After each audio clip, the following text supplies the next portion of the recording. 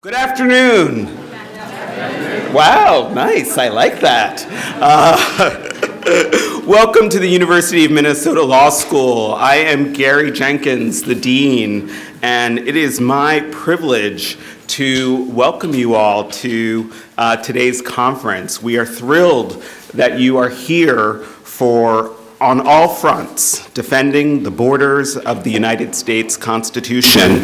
This is the inaugural annual forum convened by the James H. Binger Center for New Americans. This forum also serves as an opportunity, though, for us to highlight the permanency, if you will, of the Binger Center. Because this is the first large conference of the center since we received a transformational $24.5 million gift from the Robina Foundation to endow and rename the center 9 months ago. This gift is the largest in the history of the law school, and also, we believe, the largest gift in clinical legal education anywhere. And it's through the power of this philanthropy paired with this law school that we're able to convene together today, bringing together distinguished voices on some of the most important legal and moral issues currently facing our country, bringing together community stakeholders and students to advance the ideas and strategies and policies related to immigration and asylum issues. So I'm really excited. I hope that you're excited for the program that we have today.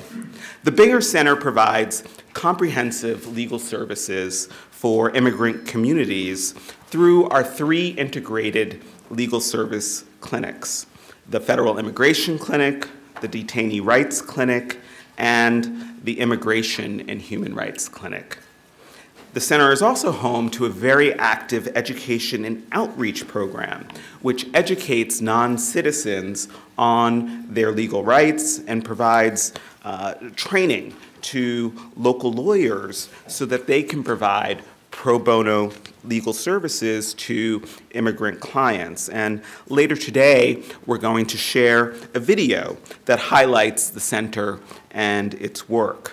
But the success of the Binger Center is due in part to its innovative partnership model, in which the law school has forged relationships with 3 pro bono programs at 3 prominent law firms here in the Twin Cities, as well as relationships with 3 of our state's leading immigration nonprofit service providers. And this model is the only one of its kind around the country, and it enables the center to expand the depth and the breadth of its impact. And I would like to recognize and thank Dorsey and Whitney, Faegre Baker Daniels, and Robbins Kaplan, the Advocates for Human Rights, Immigrant Law Center of Minnesota, and Mid-Minnesota Legal Aid for their partnership.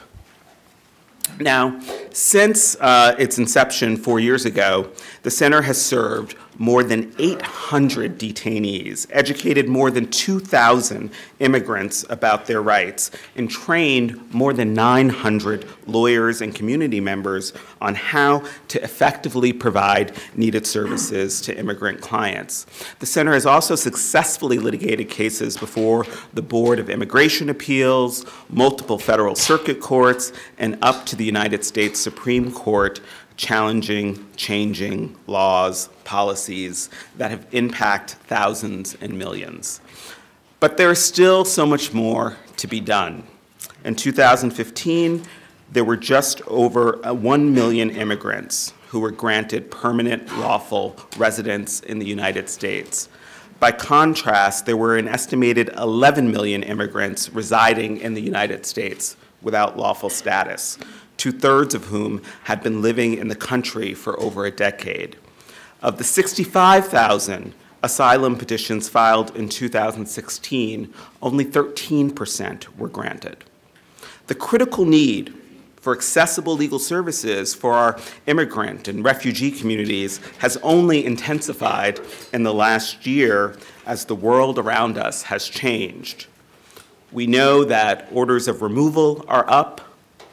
We know that another Supreme Court showdown appears imminent over the president's third attempt at instituting a travel ban. And there's no indication that these activities will decrease in the foreseeable future. But beyond the noteworthy executive orders and headline-grabbing court cases, there's the equally important issue of how the immigrant population is perceived, not only here in Minneapolis, but also in cities and towns across America. Are the new immigration restrictions driven by anti-immigrant sentiment and Islamophobia, as some claim? Or are they unconnected, as proponents claim, to racial and religious animus, but instead focused on safeguarding national security? Either way, it's undeniable that our country's heightened attention to the status of our immigrant population has had a multitude of effects, from how our country is viewed on the world stage, to how Americans view immigration and those who are impacted by it, to how the new migrants view their own place in America. And I think it's fitting that the University of Minnesota is hosting this forum, which combines a presentation on the major trends and developments in immigration law with a discussion on the impacts of, that such laws have on our immigrant communities. The James H. Binger Center for New Americans was developed as a comprehensive initiative to transform the lives of our nation's immigrant and refugee communities, and that's what these conversations do. That's what the kind of study and analysis and hard thinking that we do here contributes to.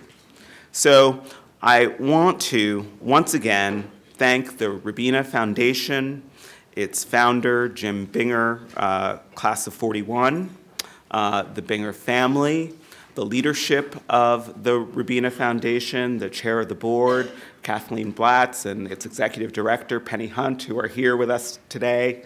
Thank you for your generosity and your vision. And we are a better institution because of it.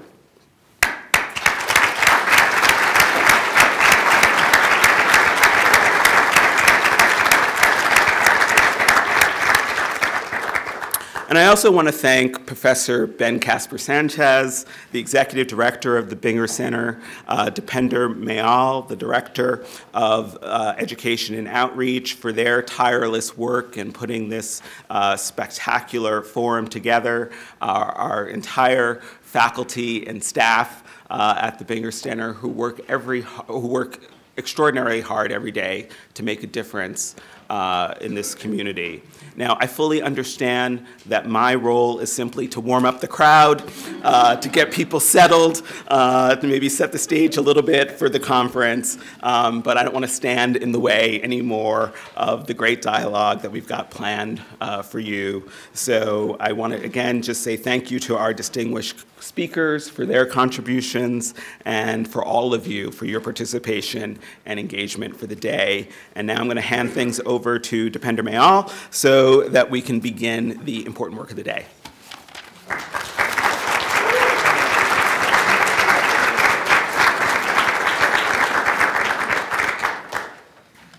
Good afternoon. Thank you, everyone. Thank you, Dean Jenkins. And thank you all for joining us today.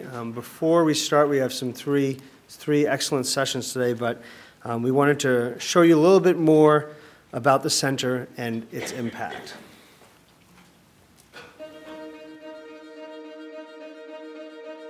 Every 6 months, I would go in and check in with the ICE officer at immigration. And usually the procedure is pretty simple. I go in there with my card, sheet of paper that I've been carrying for years, and they sign off. They're like, okay, thank you for checking in. Where are you working? Where do you live? You know, it's like, it's the same story. I live in the same address. I work for the same people. And my gut, I knew it wasn't good. But everybody that I spoke to, you know, kind of reassured me. It's like, Chad, you're doing so well. You know, it's like you've been participating in the community, you've been volunteering at the churches, and you know, it's like, you're doing so well. My parents are originally from Cambodia, and they fled Cambodia to Thailand.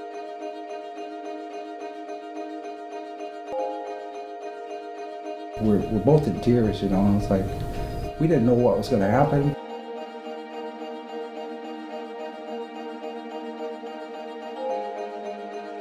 I didn't know that my wife's going to, like, put on her cape and save the world, but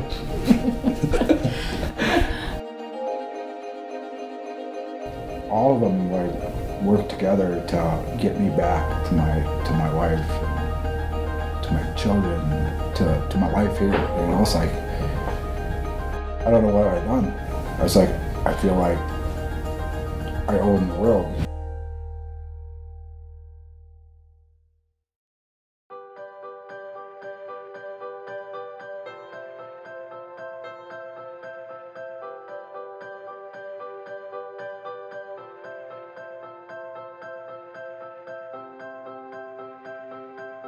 The Binger Center for New Americans is a proud achievement for and by the students of the University of Minnesota Law School.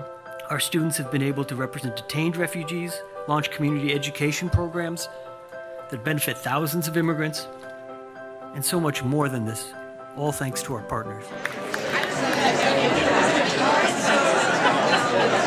By creating the Binger Center for New Americans, they've created 3 immigration clinics, as well as a dedicated education and outreach program, which is a robust immigration clinical experience for law students coming through this school. On top of that, our partnerships with our nonprofit partners allow us to fully understand what the needs are in the community. With the help of the Center for New Americans, I designed a project to do outreach to immigrants in rural areas of the state through medical clinics called Medical Legal Partnership. When we do this work, we do it in collaboration. Our partnerships with our large law firms bring expertise and resources, but gives students the opportunity to work creatively to take on some major immigration problems. I knew what a great experience the Detainee Rights Clinic was for me, and the strong sense of justice and passion I felt for working on these cases. I wanted to keep it going. I reached out to our attorney, who is the liaison for the Center for New Americans, and expressed my interest in getting involved, and they embraced that with open arms. They're working directly on cases for asylum seekers fleeing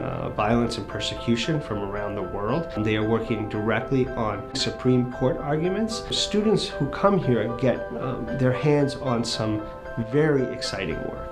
You get your hands dirty. You get in there. You get to, do everything. You learn fact collecting, how to do requests, how to do client interviews and interactions, how to go to court.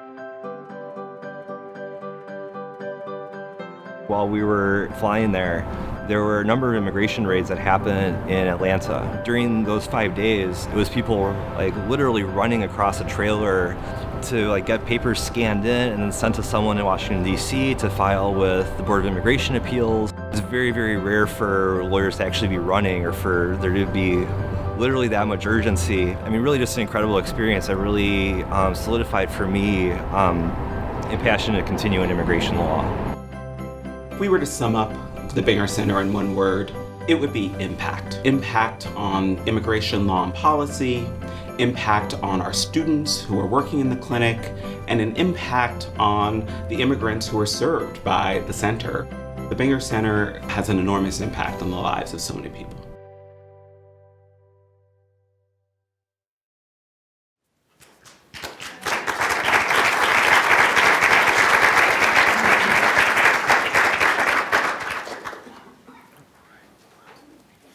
Thank you, everyone. We are very pleased to have you with us today for this forum on all fronts, defending the borders of the U.S. Constitution. We are going to be covering some different perspectives of the issues that are going on around the country today. Our first session will be covering some of the issues dealing with federal litigation, particularly the travel ban. We'll also be hearing about the immigrant communities and what is happening for some of the racial realities across the country, as well as a perspective about deportees and really what happens to people and the struggles that they are going through, the real faces and stories of individuals who are going through this. Quick note on logistics. Like I said, there'll be 3 sessions. There'll be 15-minute breaks between the sessions, so you know if you need to take some time. You'll find in front of you there are copies of the program as well as copies of our annual report. So if you'd like to learn more about us and some of the work we do, please take a look at that. I urge you to look more into the center. Our first presenter today is Omar Jadwat, who is the director of the ACLU Immigrant Rights Project.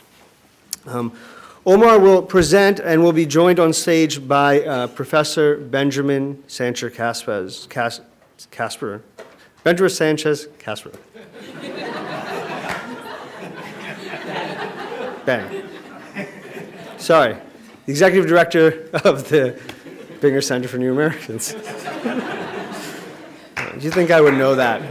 Yeah, that'll be, yeah. So you'll see there's cards in front of you. The presentation will be led by a discussion between Ben and Omar. If you have questions, fill out the cards, pass them around. We will curate those questions and then pass them up for discussion. Omar is lead counsel in International Refugee Assistance Project versus Trump, known to many as one of the travel ban cases. And what I don't want to do is overstate the role of this one set of litigation in the ACLU and Omar's leadership and prominence in the field of federal litigation, particularly to defend immigrants' rights and oppose discriminatory laws. This fight has been going on for some time, and Omar has been a leader in this fight in federal courts and the Supreme Court for years. And I think that is a common theme that you're going to hear today, that while the current issues seem drastic and serious, they have been building for quite some time now. At the same time, I do not want to understate in any ways how, for failure of a better word, how ridiculous this year's this litigation has been. It has been up and down, and in all seriousness, very complex, very challenging. It can change by the week, can change by the tweet. In reality, this case was supposed to be done. I mean, Omar was supposed to give oral arguments at the Supreme Court about 2 weeks ago, and now those cases have been dismissed, and we're back at the circuit court level. You know, certainly this is one of the most watched and most followed series of court challenges in the last decade. It was the opening salvo in what many feel is an outright onslaught on immigrant rights. But maybe more importantly, I think the cases brought by the ACLU, the early injunctions, the responses of outraged people, and the actions at the airports, they set a tone of objection, a tone of resistance, and a tone of hope. And I think that tone has resonated in our communities, not just in the immigrant rights movement, but in so many movements for justice we see growing right now. So I want to say thank you to Omar in the midst of all this, the midst of this litigation, for joining us here today. I know that's a lot to ask, and we are very appreciative. Thank you to the ACLU National Office and the local office who have been partners with the CNA on some of the first cases we have brought here. And with that, please join me in welcoming Omar Jadwat.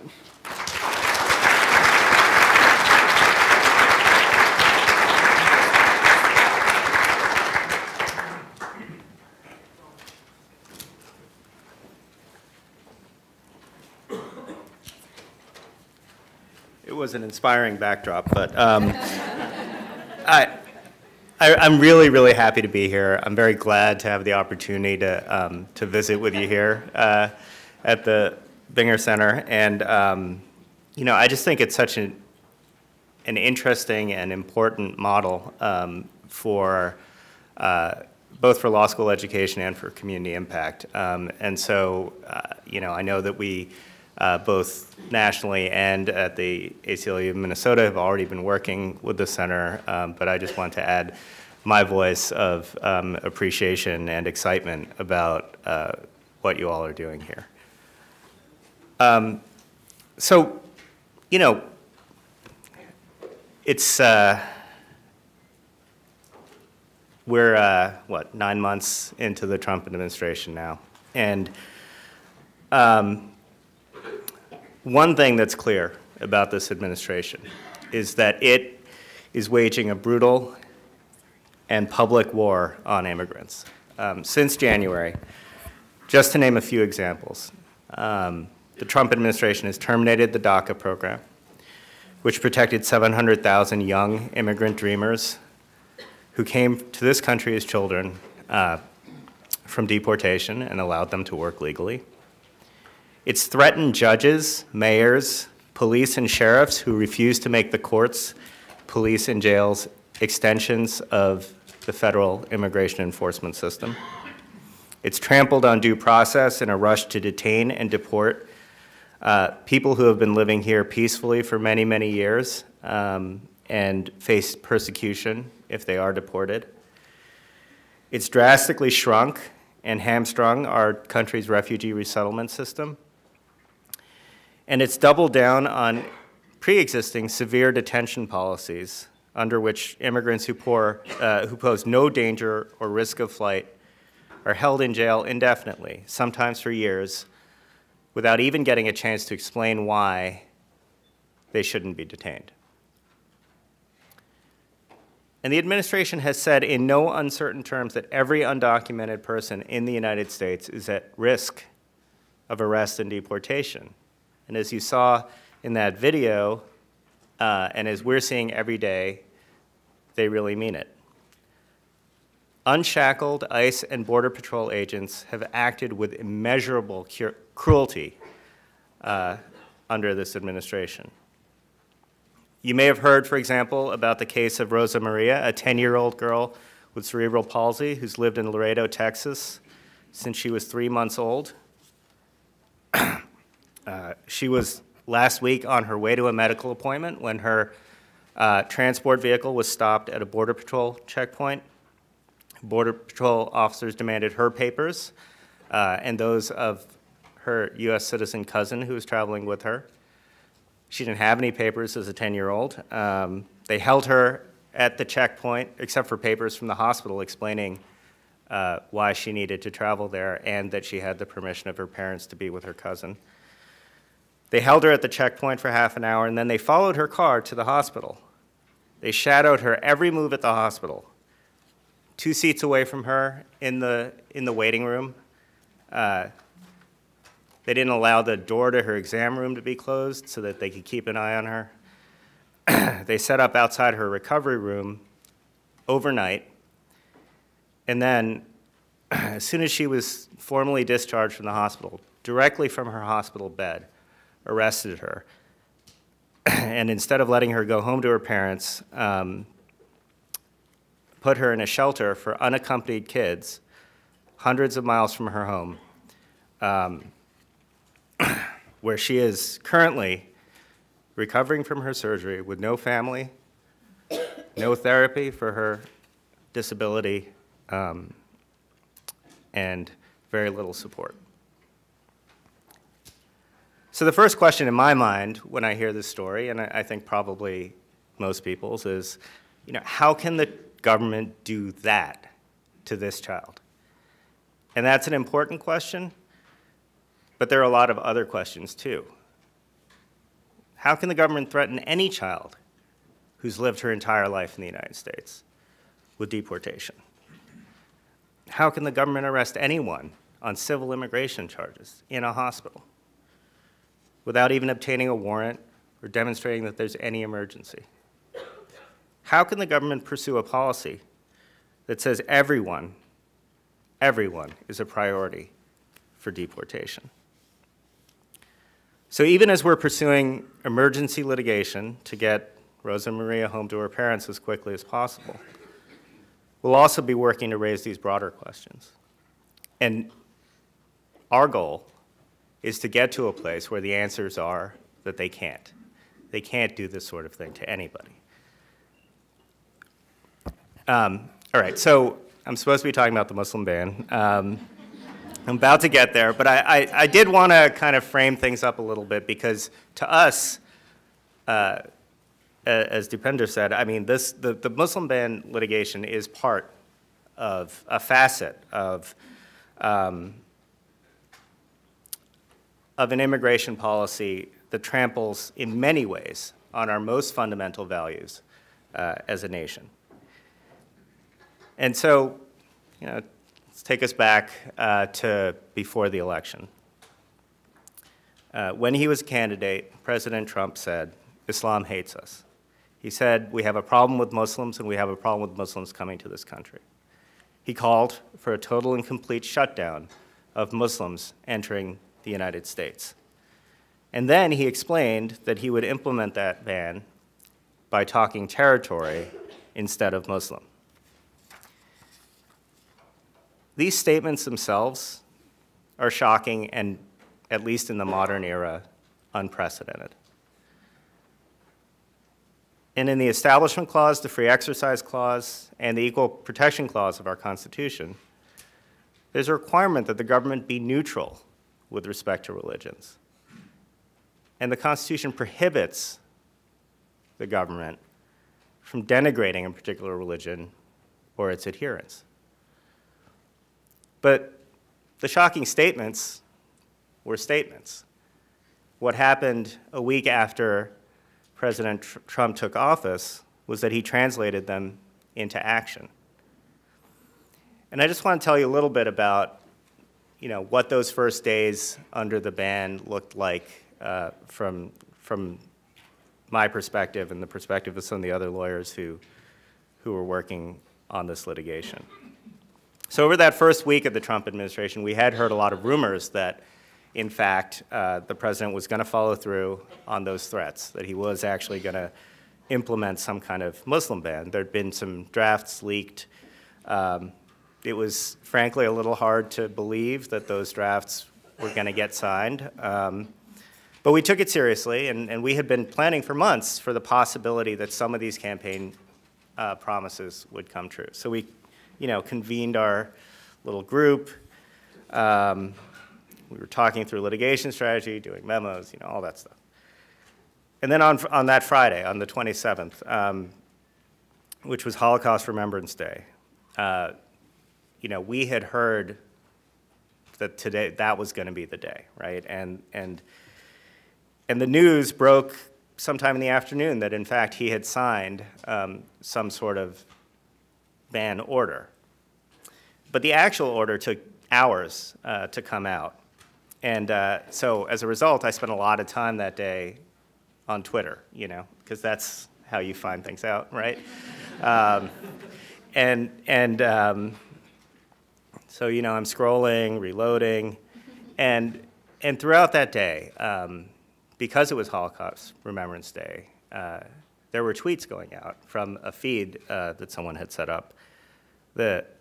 The names and the images of refugees who had been turned away from the United States on the St. Louis before the Holocaust and ended up perishing in the camps. And so that's, you know, what we're seeing as we're waiting to see what this order actually says, right? And then finally that evening, we had the order in hand, and, you know, it explicitly banned refugees, all refugees, for 120 days, banned a very heavily, predominantly Muslim group of people from any kind of legal immigration for 90 days. And, you know, we looked it over, we compared it to what we thought would have been coming. And we made a plan to get the papers drafted and to get into court quickly. You know, we thought 10 days, you know, we could get everything together, go in, try to get a PI. And then as soon as I hung up that phone call, we started getting emails and texts and more phone calls. And we found that they were already implementing this ban, that literally people who had sold all their possessions, packed up their lives gotten on planes to come to the United States because they had finally gotten these visas, they were getting detained when they landed, held at the airports and being told that they were going to be put on return flights to their countries of origin. Lawful permanent residents who'd lived here for decades, who might have been off on a brief trip to visit family, to do business, whatever, were getting told the same thing. And so as these calls were coming in and the texts and the emails, we reconvened that group. We actually convened a little bit of a bigger group. And so it was colleagues at the International Refugee Assistance Project who actually had clients in this situation, the National Immigration Law Center, and a clinic at Yale Law School. And so it was probably 10 at night, Eastern time. We actually had folks all across the time zones on these calls, but that we were sitting down and really trying to make a plan. And so that night, we worked through the night to try to put together some kind of action that might be able to put things on hold for at least the two IRAP clients who were being held at the airport. And then as information was coming in from other places, we realized we actually had to try to take our best shot at halting everything nationwide. And even as we were working on those legal papers, right, and this is where, I think it's very similar to some of the work that the center does here. These habeas petitions for folks who were in immigration custody, our experience and the experience of our partners in being able to put these together very quickly, was important. And so even while we're kind of repurposing stuff we've done in the past and building on new stuff and trying to get those papers together, we realized it was also important to get the word out. And so part of my job that night, as it turned out, was trying to get some media to understand what was happening to people at the airports. And so I managed to reach a New York Times reporter like 12:30 at night, got him out of bed, maybe pulled a little bit of bait and switch, told him it was an easier story than it turned out to be. Not on purpose, but it worked out. And we spent hours actually, trying to explain. I spent hours that night trying to explain to him what was actually going on. He got his colleague out of bed even later at night, maybe at 2 or 3 in the morning, in Houston to go and interview the wife of one of our clients who was waiting for her husband to come join her. They went out with a photographer, and so the result was that, by 8 o'clock the next morning, we had a habeas petition on file, we had a motion for class certification on file, and we had a story in the New York Times that explained what was happening and who it was happening to. And, sorry. And, at the same time, we don't have a very good idea of what's happening, right? Over the course of that night, and part of the reason was that the government, right, didn't know what was happening. There was no consultation with any actual agency officials before they rolled out this ban. In fact, as we later found out, they actively prevented the Department of Justice, the acting Attorney General, and other high-ranking people at the Department of Justice from finding out what they were doing. So they rolled it out. There was written presumably by Stephen Miller or somebody who doesn't really know immigration law. And there were a lot of open questions, and the folks at the airports didn't know what to do. And so what we were finding was that, what we were hearing in little snippets, right, from occasionally one of our clients would be able to make a phone call. Occasionally we would hear from somebody who had been through secondary inspection what they'd seen inside. Occasionally, we'd get an answer from the CBP officials at the airport, but it was a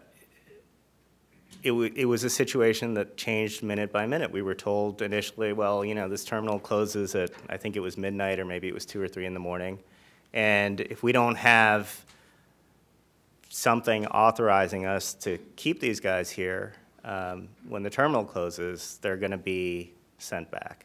And then we heard that, no, well, okay, we think we can move them to another terminal and await, you know, some kind of information from DC in the morning about what we're supposed to be doing here. You know, of course, nobody was empowered to actually let these people go and you know, give legal effect to the visas that they actually had. Anyway, come the morning, we had our papers on file. There was this, you know, story in the paper, and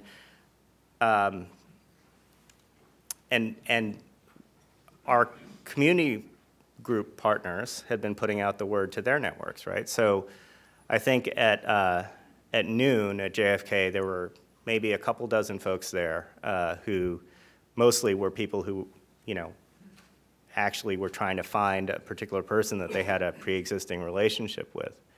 Now, over the course of that afternoon at JFK, thousands of people showed up. And that happened all around the country. I think maybe even at some airports that don't get international flights, but there were people turning out, you know, all around the country, coming out to help in whatever way they could, right, and to demonstrate their support, and to show that this was not who we were as a nation. And so later that night, Saturday, this is still, you know, less than 30 hours after the ban was signed, we were in court in Brooklyn asking for a nationwide stay of removals. And while we were in court, fortunately, it was one of the courtrooms where you can use your cell phones, or at least it was that night. And we got a call during the hearing from the airport saying, you know, they're still putting people on planes. There's a woman on a plane right now who is going to get sent back. And, you know, we kind of like interrupted ourselves or the government or whoever and told the judge, listen, this is what we're hearing. And she stopped the hearing and issued the order. You know, it was an amazing moment. It was an amazing thing to see. You know, I stayed behind in the courtroom and I took photos of the order and put them out on Twitter. And I was hearing that, you know, folks contacted me the next day and said, oh, you know, I was showing people, I was showing the CBP port director your Twitter feed. That was the way that some people, you know, got this thing across. But it was a, you know, and there was when we walked out of the courthouse, there was a brass band. It was, you know, like a really unusual experience. You know, part of that was that we were in Brooklyn. But you know, it was also that people knew what had happened. That a week into the administration, that people had shown, right, had shown Donald Trump that people can fight back, right, and not just, you know, and that, in fact, you know, even if you start with immigrants and even if you start with Muslim immigrants, that people are going to stand up. And you know, over the next few weeks, there were a flood of cases all around the country challenging the ban in various ways. The state of Washington got the first comprehensive injunction. That stay that we got the first night was just on people actually being removed pursuant to the ban. The state of Washington got a PI putting the whole ban on hold. The government eventually gave up on that first ban decided to replace it with something that they thought would stand up better in court. And then there was a whole new round of emergency litigation again against that second ban. In March, on the cusp of that second ban going into effect, we got the ACLU and our partners won one of the two orders that blocked version 2 of the Muslim ban. That was in the IRAP case. And we successfully defended that win in the Fourth Circuit Court of Appeals. The state of Hawaii got a similar injunction in the Ninth Circuit. And the government took both cases up to the Supreme Court. The Supreme Court, as an interim matter, let a narrow part of the ban go into effect with respect to people who had pre-existing, for people who didn't have relationships with individuals or entities in the United States. Then there was a whole nother round of litigation about what that meant. And the upshot of it all was that the court was going to hear argument last month on whether the ban was lawful, whether it violated the Establishment Clause, whether it was statutorily, whether it exceeded the government's statutory authority. But then the government issued the third version of the ban. And the third verse of this song sounds a lot like the second one. We're back. We got another injunction from the District of Maryland. Hawaii got another injunction from the District of Hawaii. Both cases are now up in the courts of appeals. We're going to have oral arguments in December, and the government, obviously, if we continue to prevail, is going to try to take the cases up to the Supreme Court. So, you know, there's a lot of chapters still to be written, or at least a few chapters still to be written in this Muslim ban litigation. But I think there are some lessons that we can learn already from what's happened. And I think the first is that, you know, just that the litigation does have real on-the-ground value for the people who were subject to this ban. For 9 months now, the ban has been either partially or completely on hold. And just as important, the president in each iteration of the ban has had to scale it back to some degree, you know, maybe increase it in other senses. But without there being this ongoing litigation, it seems clear to me, and I think to most people who've been following it, that we would have had a much further expanded ban by this point, right? So we've had, you know, thousands of people have been able to immigrate lawfully to the United States, to visit here, who otherwise might not have. Families have been reunited rather than separated. That's really important. And I think equally importantly, it sent an early message to this administration that both the courts and the public, each in their own ways and, you know, in some ways that are related to each other, that the courts and the public are real constraints on this agenda. And even despite the parade of horribles that I laid out at the beginning here, if we had not had an early affirmation of those principles, that there are constraints, that there's there's ways that people and the courts can stand in the way, I think we'd be in an exponentially more difficult situation today. And then, you know, I think the other lesson, or at least one other lesson, is that while the courts and the Constitution can constrain this administration, the administration's always going to try to wriggle out of those constraints. And so all of these fights are going to be long, they're going to be hard, they're going to be intense. And for them to be of truly lasting value, we have to think about how to use them to create both a legal landscape and a public understanding of the issues that would allow us one day not just to return to where things were before Trump, but to actually have a fairer, more just immigration system. And it's not an easy fight, but I hope we're all going to do it together. Thanks.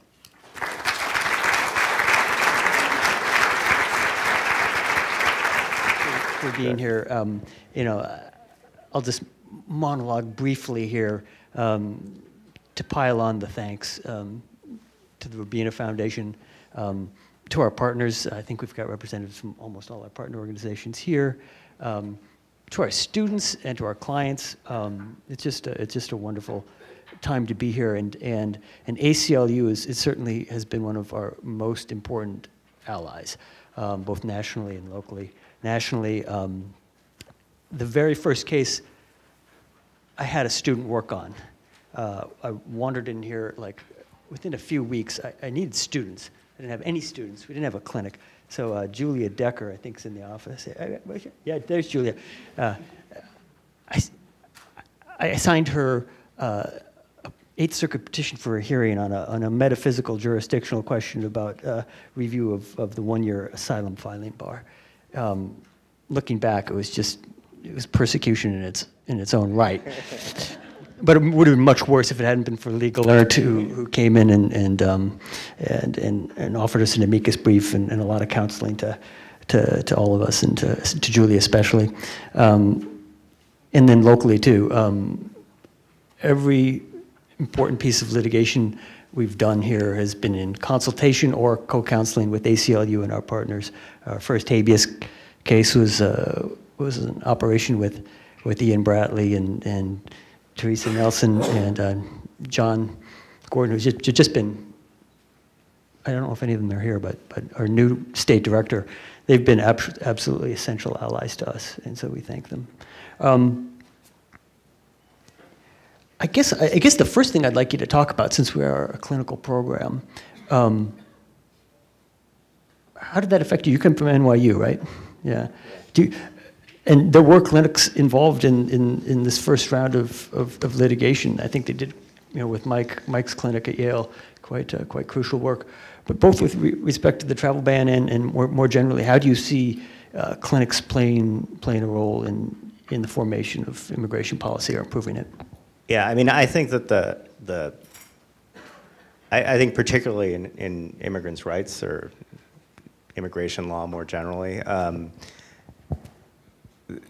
the clinics across the whole academy are super important. They're super important not just for the work they do, but for creating a cadre. I mean, I look at my colleagues, now they're my colleagues, my classmates from the clinic I did at NYU, the Immigrant Rights Clinic at NYU.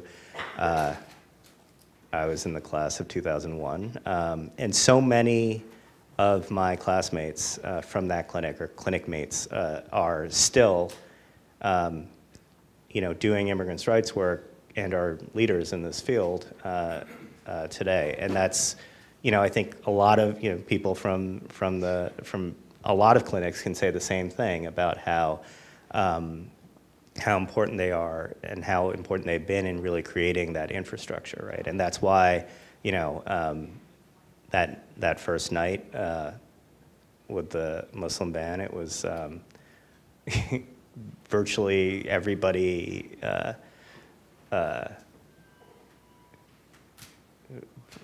A lot of people working on that case that night were former students of Mike Wishny's at one place or another, including current students at the clinic, and that we could plug in however many it was. It might have been 20 people. Like, it was a lot of people from the clinic who were working overnight on making that happen. It's just been incredible. And the ordinary our students over the summer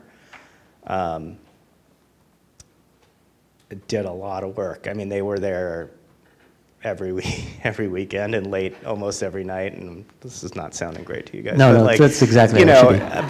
But they told us that they really liked it, because they're smart, right? No, but I think it was very exciting, and they were crucial to making this work. Well, great. Thanks. And I just want to reiterate, we are taking questions, I believe, from cards. So do bring them on down, so you don't have to hear the product of my mind too much. I guess taking that another step up, so we have law school clinics, but what about universities writ large, and especially public universities. Do you want to talk about their role in the litigation?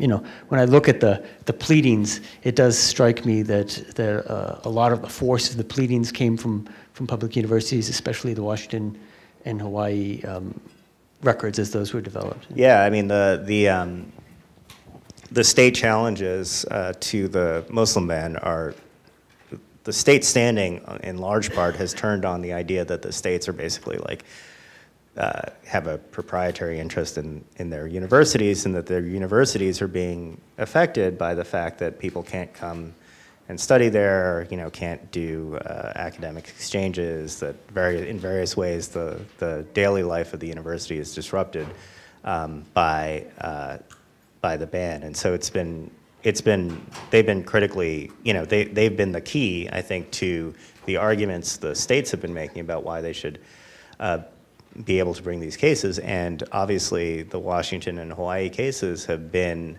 really, really important in stopping the bans from going forward. And that actually, I think a bunch of states just filed a new amicus in the Hawaii case that really kind of underlines both universities and more broadly, like, what the state interests are. And then I think, so people understand a little bit more of the roles. Sure. So we've got the ACLU litigating this case with a number of allies around the country, and then we had like states bringing their own distinct lawsuits. Can you just talk a little bit more about the role of states as entities then? Yeah, and this is something, you know, that we saw, you know, the state of Texas in the Obama administration,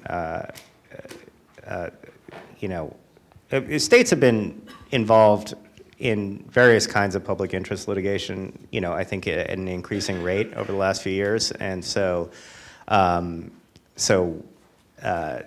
know, when it comes to immigration, obviously the state of Texas and other states sued the Obama administration and managed to scuttle the DAPA program, which was supposed to be, you know, the follow-on to DACA for parents of U.S. citizens, and what we're seeing in the Trump era is that states have been, you know, very active in pursuing challenges to Trump Trump immigration policies, and, you know, so far to similar success. Great, thanks.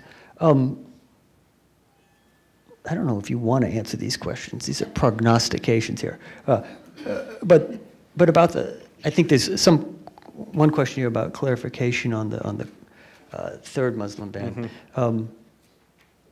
And it's got non-Muslim majority countries in it. So how does that impact your constitutional law claims? Yeah. And how are you going to litigate the case? Well, I think if you look at the way this third ban actually works, it's very interesting. The inclusion the inclusion of non-Muslim countries means that North Koreans are now included in the ban, and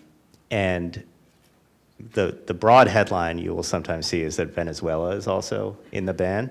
But the truth is, what they've done, well, North Korea is banned, but about 100 people came here from North Korea last year. So compared to the 100+ million people who are banned on the other side, you know, in the rest of the ban, it is really, you know, not even a rounding error. And Venezuela, interestingly, even though, according to the government, Venezuela met the criteria that would cause a country to be banned, they decided actually not to ban almost any Venezuelans. The only Venezuelans they're banning are people who are associated with certain government ministries in Venezuela that have, you know, responsibilities that have to do with, like, passport vetting and stuff like that. So I think if you actually dig a little bit deeper, the way that they've included these non-Muslim countries actually reinforces the fact that they are designing this to be a Muslim ban. Yeah. Chad? Chad, majority Muslim. Yep. There you go. And what about, what do you think is going to happen in the Supreme Court? That's a question. It's here. So I'll ask it, and you can. Well, we may. I mean, the number of cases that I've been involved with that people are like, oh, this case is definitely going to the Supreme Court, versus the ones that actually do is, you never know for sure what's going to happen, especially in this case where there have been so many twists and turns, and there may well be more. So I'm not even going to say that we're going to be in the Supreme Court, much less say what they're going to do. But, Right. Yeah. And that sounds like not a dodge. That sounds like a fair and honest. No, I think that's right. But related to that, I mean, in terms of twists and turns, when you were describing the litigation over the course of the last year, including the second ban and what happened over the summer, if I recall, did the Supreme Court add an additional question about mootness to the case when it was granting the stay? And what did that forecast to you about its interest, or at least the composition of the court, its interest in actually reaching the merits of the case? Well, we had actually suggested that the case was moot because of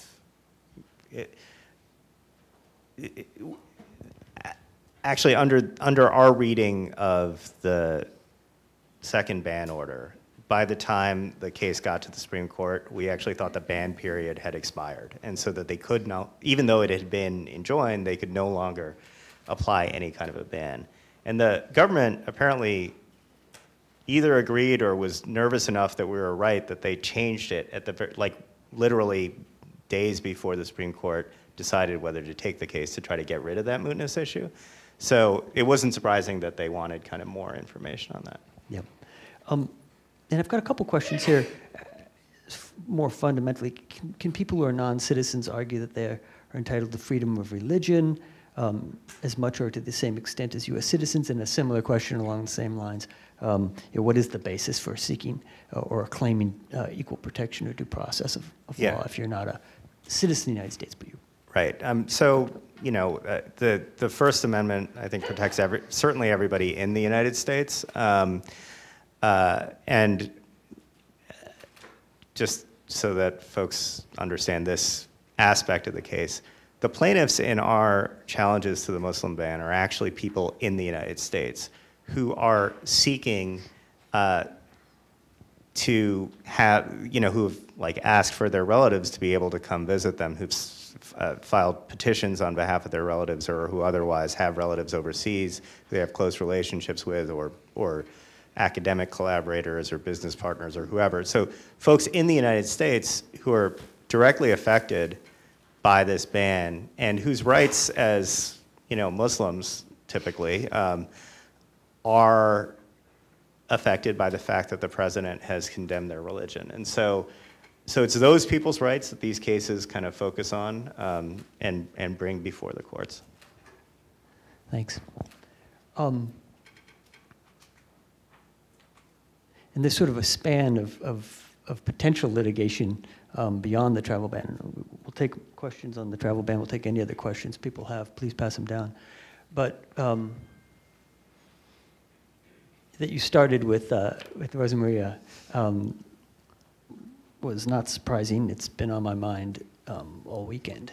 Some students, current clinical students, and some of my undergrad interns from the summer who've stuck around, have been doing some work in rural communities, meeting with families, helping them understand their rights in the event of ICE contact, and preparing plans, including possible cancellation of removal claims, which is a form of relief that's available to some folks on a humanitarian basis to avoid being removed. And we've been pretty searing experiences, I got to say, going into homes that seem like just normal homes. But there's one family we met with where there was a child with cerebral palsy, and that's really stuck with me.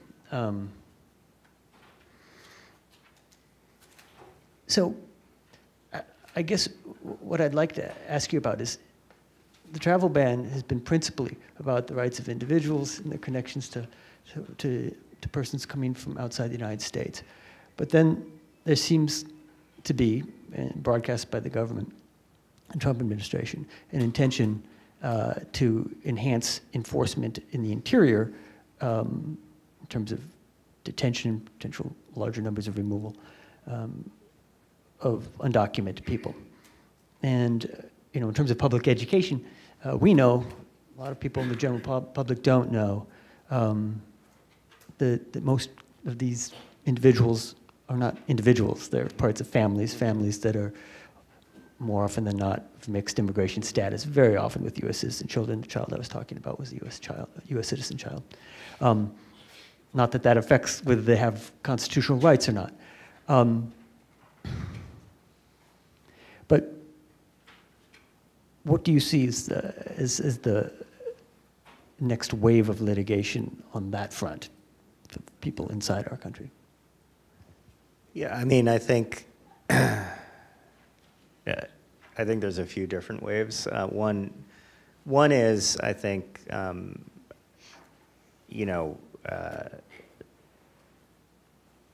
the administration is pushing very hard on state and local actors to kind of do their work for them. And there's been amazing progress made around the country by advocates in educating their local and state governments that they shouldn't be in the business of immigration enforcement. And so there's right now a wave of cases where the federal government is trying to put pressure on states and locals to kind of do its bidding. And to their credit, cities and states are pushing back. And so that's one important thing, because I think as a practical matter, it's doubly terrifying to live under the threat of deportation when it's any police officer that you encounter that could put you in that position, even leaving aside how terrifying it is, knowing that it's any encounter with a federal immigration official. So that's I think an important part of it. I think there's a ton of work that is being done in various ways and continue, and we'll have to get more work that'll have to be done around the ways that enforcement is happening.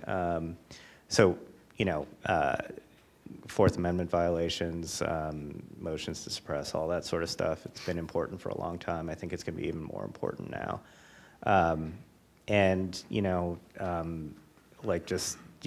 Continuing to try to find ways to put limits on the kinds of enforcement tactics that the feds are using. It's I'll leave it there. Okay, thanks. Here's one that I had in mind. How does the travel ban compare or relate to the internment of people of Japanese descent during World War II? I've gone to 2 undergraduate schools in the last year and used Korematsu as the sort of basis for talking about the Muslim ban. Yeah. So maybe you could. I mean, it's an important frame, right? I mean, it's the same basic argument from the government, which is that we believe that this group of people is broadly dangerous.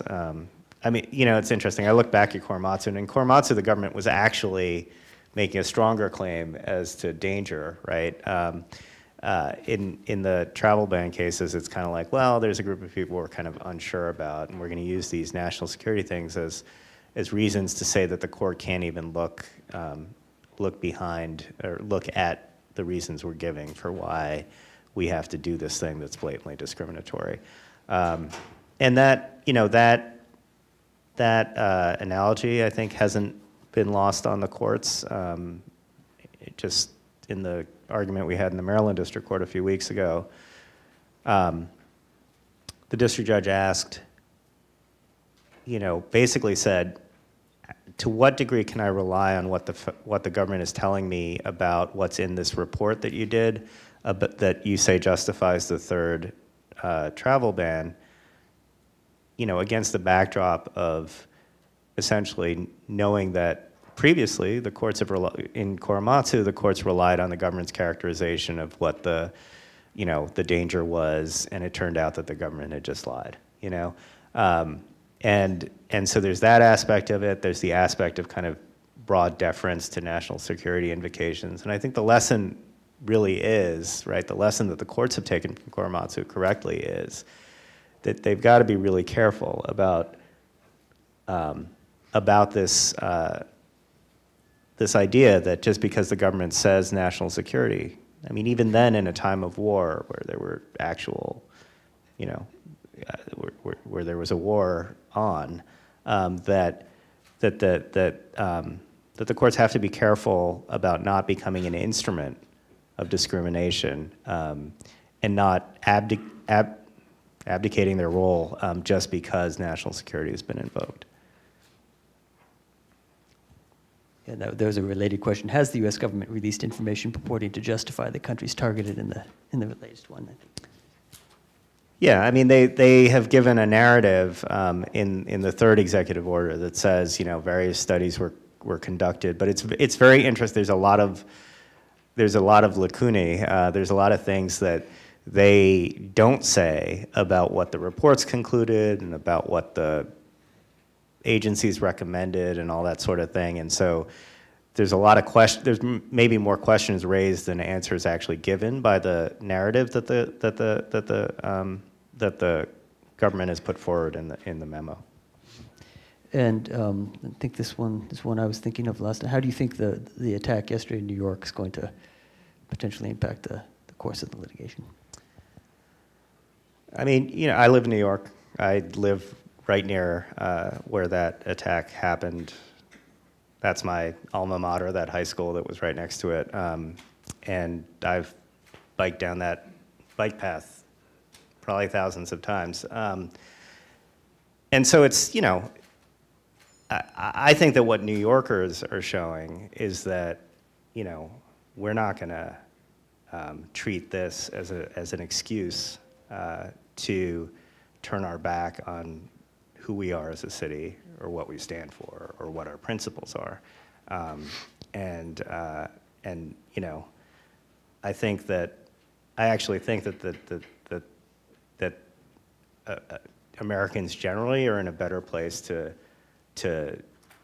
kind of take that same approach than maybe we have been in the past few years. And you know, certainly the idea that, you know, whatever visa program this particular person happened to come in on now has to be discontinued for everybody.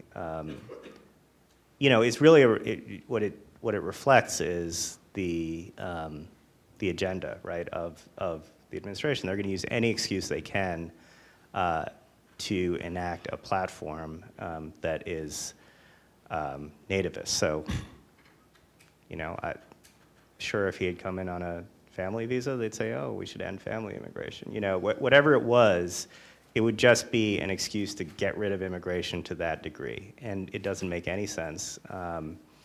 And like I said, I mean, I would have the country take its lead from those of us who actually live there and actually, you know, I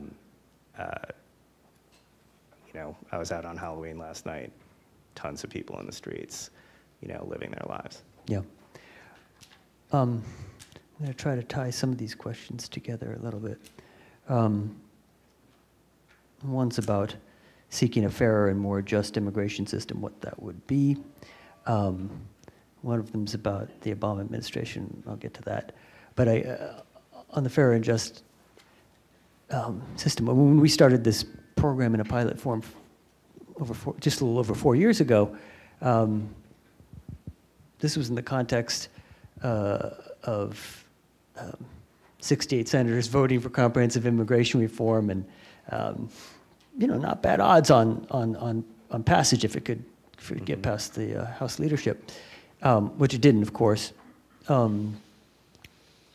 But our vision of a litigation program was one that would, against a backdrop of constitutional legal norms, basic respect for the dignity of non-citizens, immigrants and refugees, carried forward progress made over many years again, in an institutional system that was supposedly functional. Right. And then what's happened in the interim, which is where I think the Obama administration question comes in, which goes to, wasn't the Obama administration in some part laying the groundwork for what we're seeing now in its treatment of Central American women and children who were detained in remote locations in the desert. We saw John and other students in the audience here were part of trips that many other law schools made down to Dilley, Federal Detention Center, and other places to represent those folks. But that, I'll start with that. Did that lay groundwork for the current administration's actions? I mean, certainly a lot of the yes. I mean, a lot of the things, a lot of the kind of policies that some of the policies that the Obama administration put into place were just straight. Were deeply problematic. When it comes to how they treated migrants from Central America in particular, family detention, detention in general, their use of immigration detention in general. And those policies have, largely been picked up and, maybe expanded at the margins by the Trump administration, but that, they definitely pioneered a lot of stuff, or a lot of the things they did, were kind of picked up by the subsequent administration. That's why I said, I don't think, the goal can't be to return to where things were, in the spring of 2016. And they can't really be to return to any particular point, right? I think in our immigration history, because the truth is that, administration after administration has, in one way or another, especially since 1996, but even before then, enacted or undertaken extremely harsh measures against people who don't deserve to be treated that way. Yeah, well, thank you. And I think maybe my follow-on question to that, maybe a second part, is would start with your description of the high point of this litigation.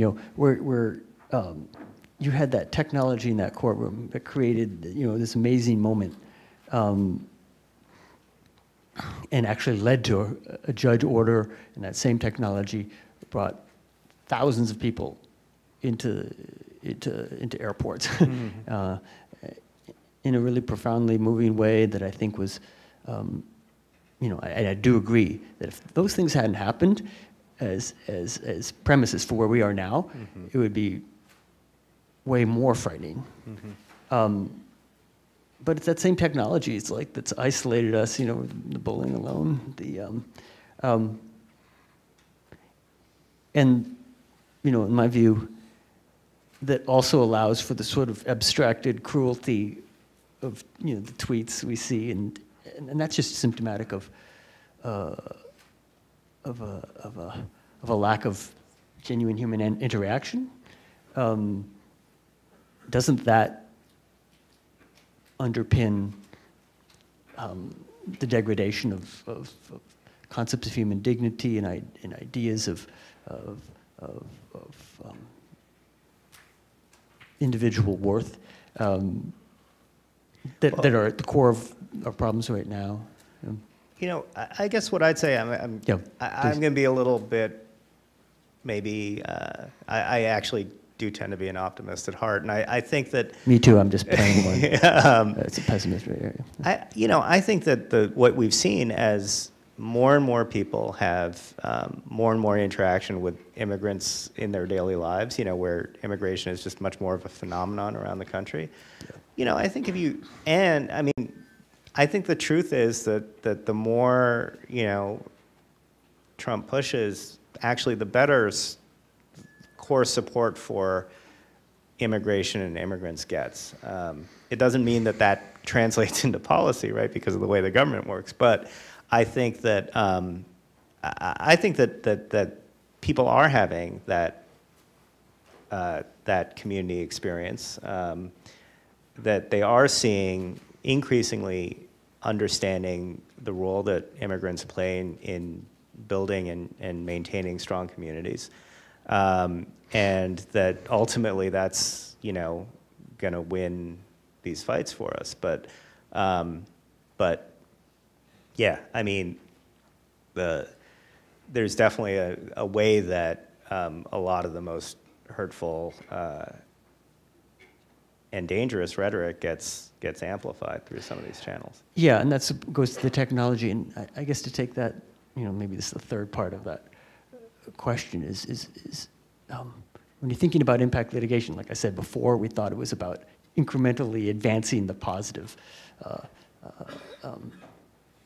advances we could make in, you know, through legislation and other forms of advocacy outside the courtroom. Now it feels like we're in a different place. You know, if you look back in history in the civil rights movement, for example, very careful, concerted thinking about how impact litigation would mesh and interface with non-lawyers pursuing other forms of nonviolent, morally coercive action that was in tandem, that would work. That would work on policymakers, work on people with power to make a difference. And part of the diffusion of the technology, it feels like that's harder to envision. How, and the process has been so rapid in the last year and a half from where we thought we were, perhaps. How much of your work, and I know you haven't, it's hard to get your head up in some of this, but how much time do you spend or do your colleagues spend thinking about how your impact litigation should interface with advocacy and the movements of citizens outside of the courtroom? We think about it a lot, and I do think that I think that one of the things this Muslim ban story tells us, but not just the Muslim, you know, if you look at you know, what happened with healthcare, the people actually showing up makes a huge difference, and technology is a big way to drive that, you know, to make that possible, to make it possible for people to know about what's going on and to participate. And so we've actually, you know, as an organization, invested, you know, a lot of resources in trying to help literally mobilize people, get them out on the streets, get them into meetings with their legislators, do all that stuff, because I think we see both that it's important and that it's possible in a way that that it hasn't been in the past. Yeah. So, you know, I think that's an important kind of thing going forward, and we definitely think about ways in which, you know, not just like ways that our litigation, you know, and that mobilization work can work together. Yeah, I mean, I'm also an optimist. I actually am. I think some of my students can attest to that. But to me, what I'm seeing, I mean, going back to Rosa Maria, to me, what's most disturbing about what's happening now is the harm that's actually happening now. And I don't think it will be documented fully by epidemiologists for another several years, probably. But apart from sort of assaults on legal norms, constitutional norms, concepts of respect for other people, in terms of concrete harms, it does feel to me like the coherent policy theme, if there is one, is fear and division and the intended impacts of that on people. We don't have access to that information yet. But to to me, it feels like impossible to overstate the actual harm that's being done to people, especially young children in these families around the country. I mean, millions of kids who are living in a state of enhanced fear. That feels like a form of state violence that should be actionable to me. And what do you think of that?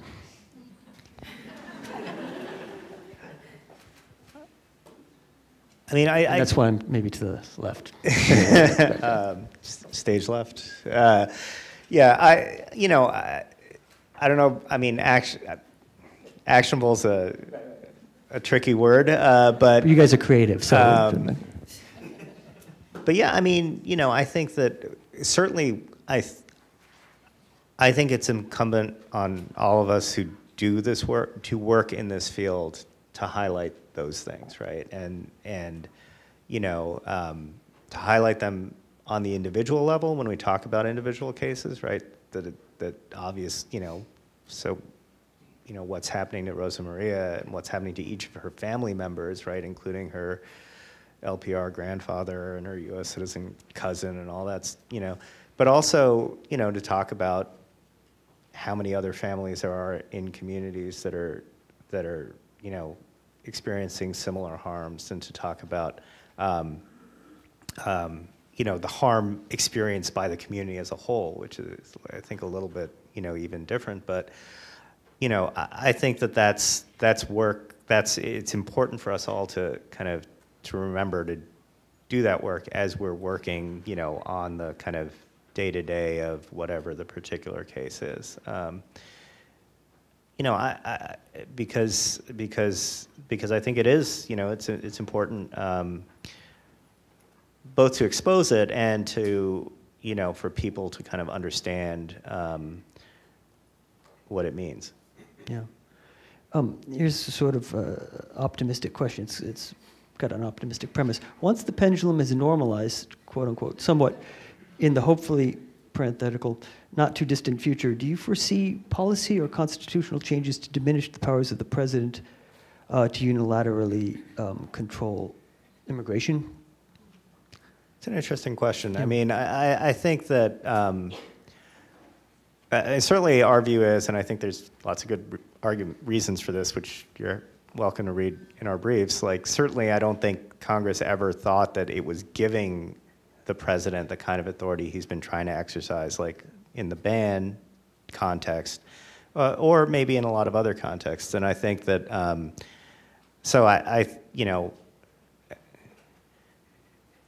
you could imagine that that's something that Congress would take a look at in the course of, some reform of the immigration system. I think that it is a little hard right now to imagine any kind of thoroughgoing and positive reform effort happening.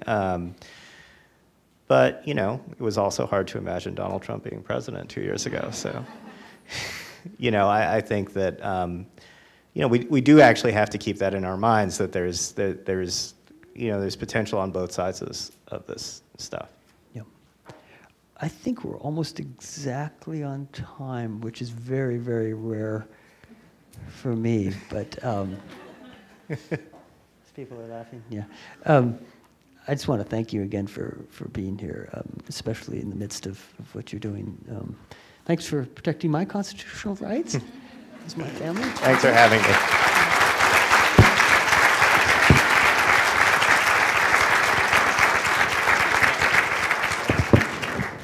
All right, well, thanks, everyone.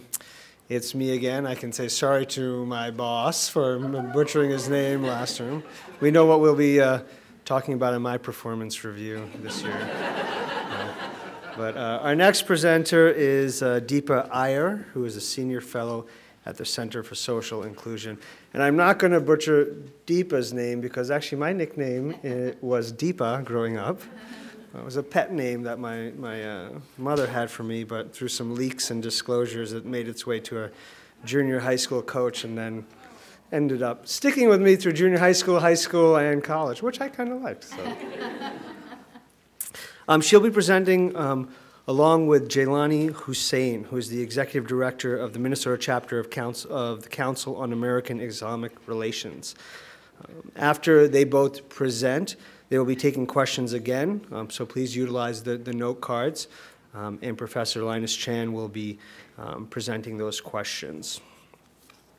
Deepa is one of the leading voices, not just in the immigrant rights movements, but also the movements for racial justice and civil rights.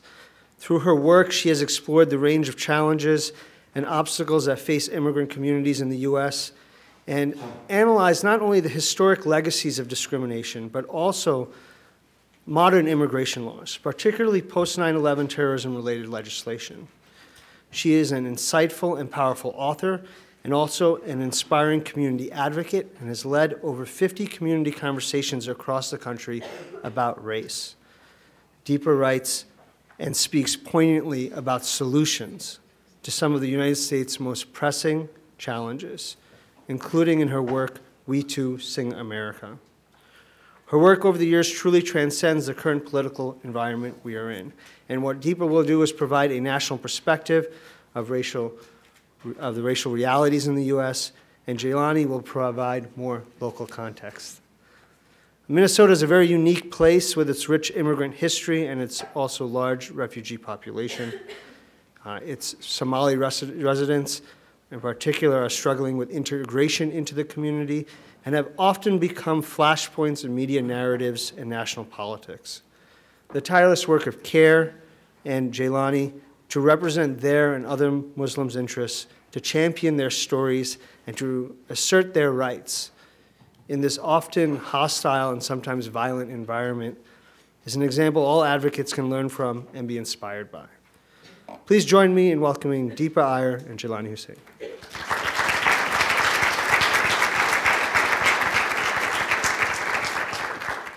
Good afternoon. Hi, everyone. How are you doing? Good? Okay. My goal is to wake you up out of any post-lunchtime afternoon slump, so I'll do my best. I'm so excited to be here, and I want to just first start by congratulating the Binger Center on this amazing conversation, your vision, and really want to thank the staff, especially Deepinder and Kristen, who've been so helpful and welcoming of me.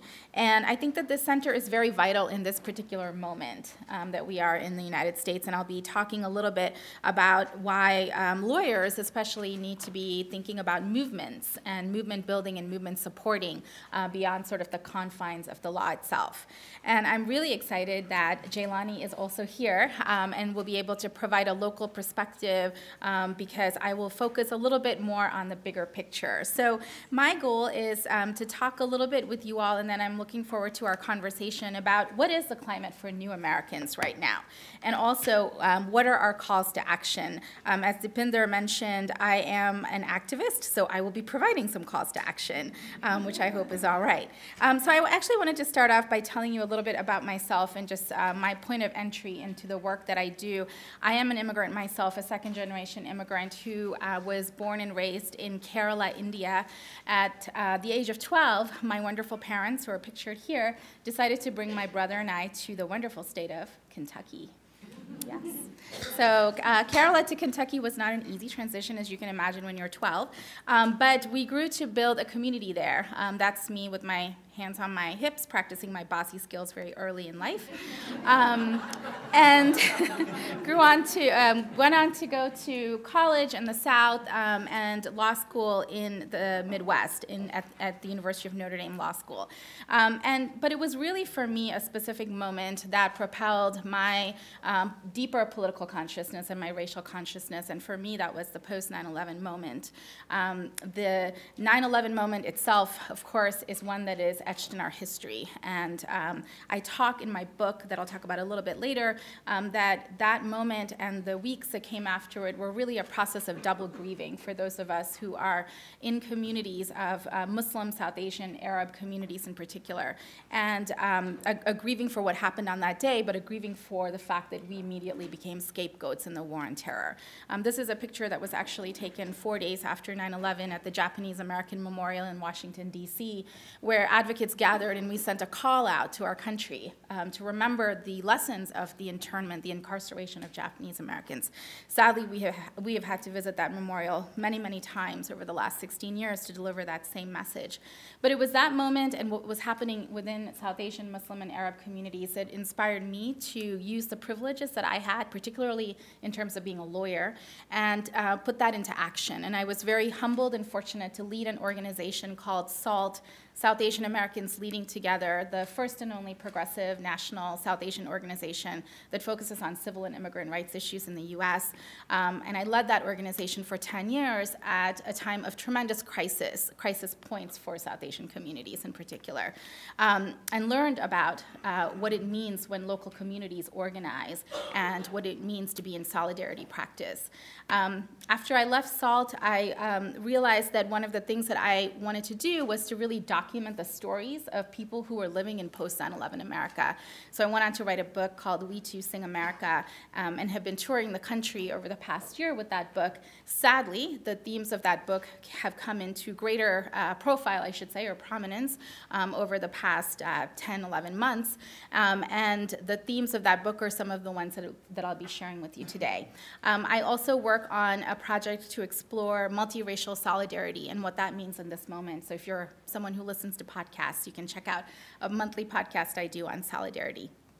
But I wanted to start off by setting a little bit of context in terms of the racial realities that our country is facing and communities are facing. And for that, we have to get a little bit into the weeds with the data. So just a few number slides, and I'm a lawyer and I don't like numbers either, but really quickly. So as everyone knows in this country, we are in the midst of a really fast-changing demographic shift, right? And what that shift looks like is that by the time we get to 2040, our country will be a country in which communities of color will actually be the majority population, right, in the American landscape. And we know this. No one community of color will be the majority, but communities of color together. We also know that when you look at the census data, and you look at what happened between 2000 to 2010, and this is already dated at some level, that there were tremendous changes, particularly among Asian and Latinx communities, who are the primary demographic drivers in this country. And that is for Asians because of immigration, migration trends, and for Latinx communities because of greater numbers of births in this country.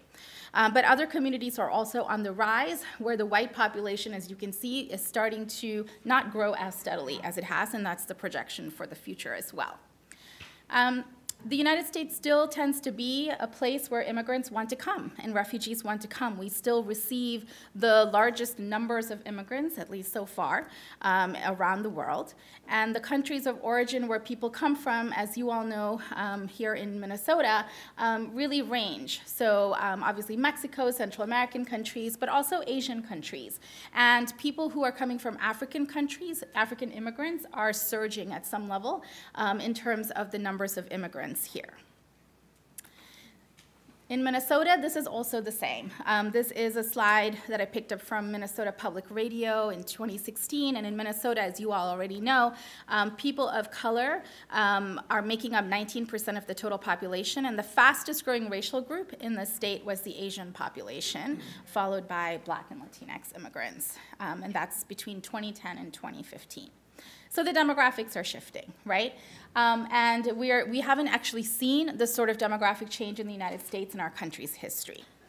But at the same time, our treatment of immigrants has always been one of a bed of nails or a welcome mat of nails, right? So while we have, really important and meaningful statements that we etch in places like the Statue of Liberty and otherwise, we know that the way that working class immigrants are treated, the way that migrant farm workers are treated, the way that unaccompanied minors are treated, and on and on and on, is really not with that welcome mat, but it is a bed of nails.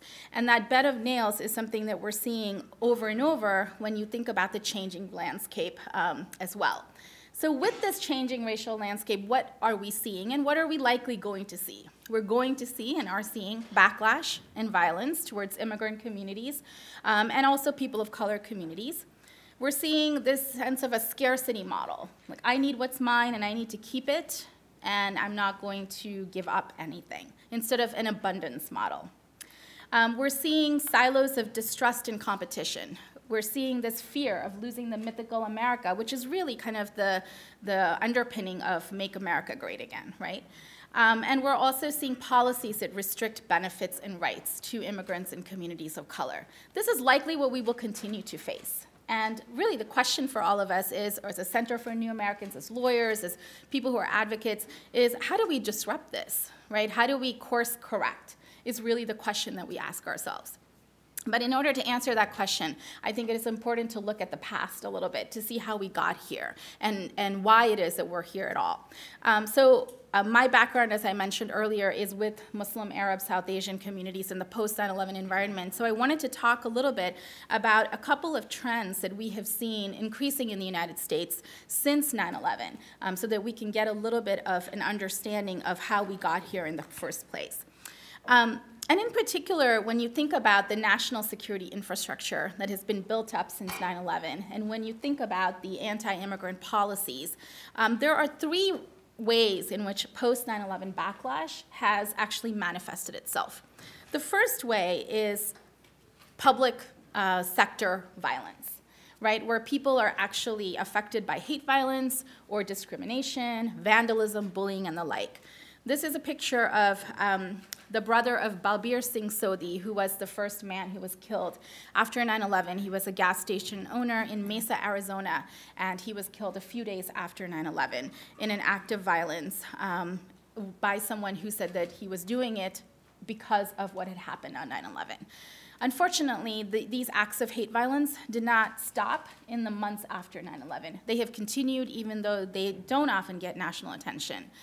You might remember hearing about the 3 Palestinian-American young people who were killed in North Carolina by a neighbor just 2.5 years ago. Beyond hate violence, we also see other forms of violence. So profiling, for example, at airports and on airlines is something that has been on the rise. This is a picture of a Sikh American actor, Waris Ahluwalia, who was not allowed to board a plane because he was seen as suspicious. Other public sector violence includes vandalism to our places of worship. Mosques, gurdwaras, which are places where Sikh Americans go to pray, and temples are safe places. There are places and institutions that our parents built. And unfortunately, they are more and more becoming places where you see vandalism like this, and worse, you see attacks like this. I'm sure you will remember the 2014 killings of 6 people at the Oak Creek Center of Wisconsin, which is a very it's a place that is very special to me, and so I often get a little bit perplexed when I talk about it. But these are the 6 people who were killed at that particular Gurdwara in Wisconsin. Beyond hate violence, beyond vandalism, we also see high rates of bullying affecting our children. So the Sikh Coalition talks about how turbaned Sikh children experience bullying at more than double the national rate. And we also see violence in schools in terms of the school-to-prison pipeline, right, which obviously affects Black and Latinx students at very disproportionate rates. But you might remember this young man, Ahmed Mohammed, who had brought in a homemade clock, which was perceived to be a, quote, bomb, and he was taken to juvenile detention. So being Black and Muslim, being an immigrant and Muslim in this country, in the school system, lends itself to violence like this. So beyond the public sector violence that we saw after 9/11, a second way in which the backlash manifested itself was through policy, was through government policy, state violence, so to speak. And there are so many different policies in the alphabet soup of the national security infrastructure that was built up after 9/11, so to go through all of them would take a lot of time. But some of the ones that I think are important to mention are the arbitrary detentions and deportations that we saw after 9/11, the closing of immigration courts to have secret hearings.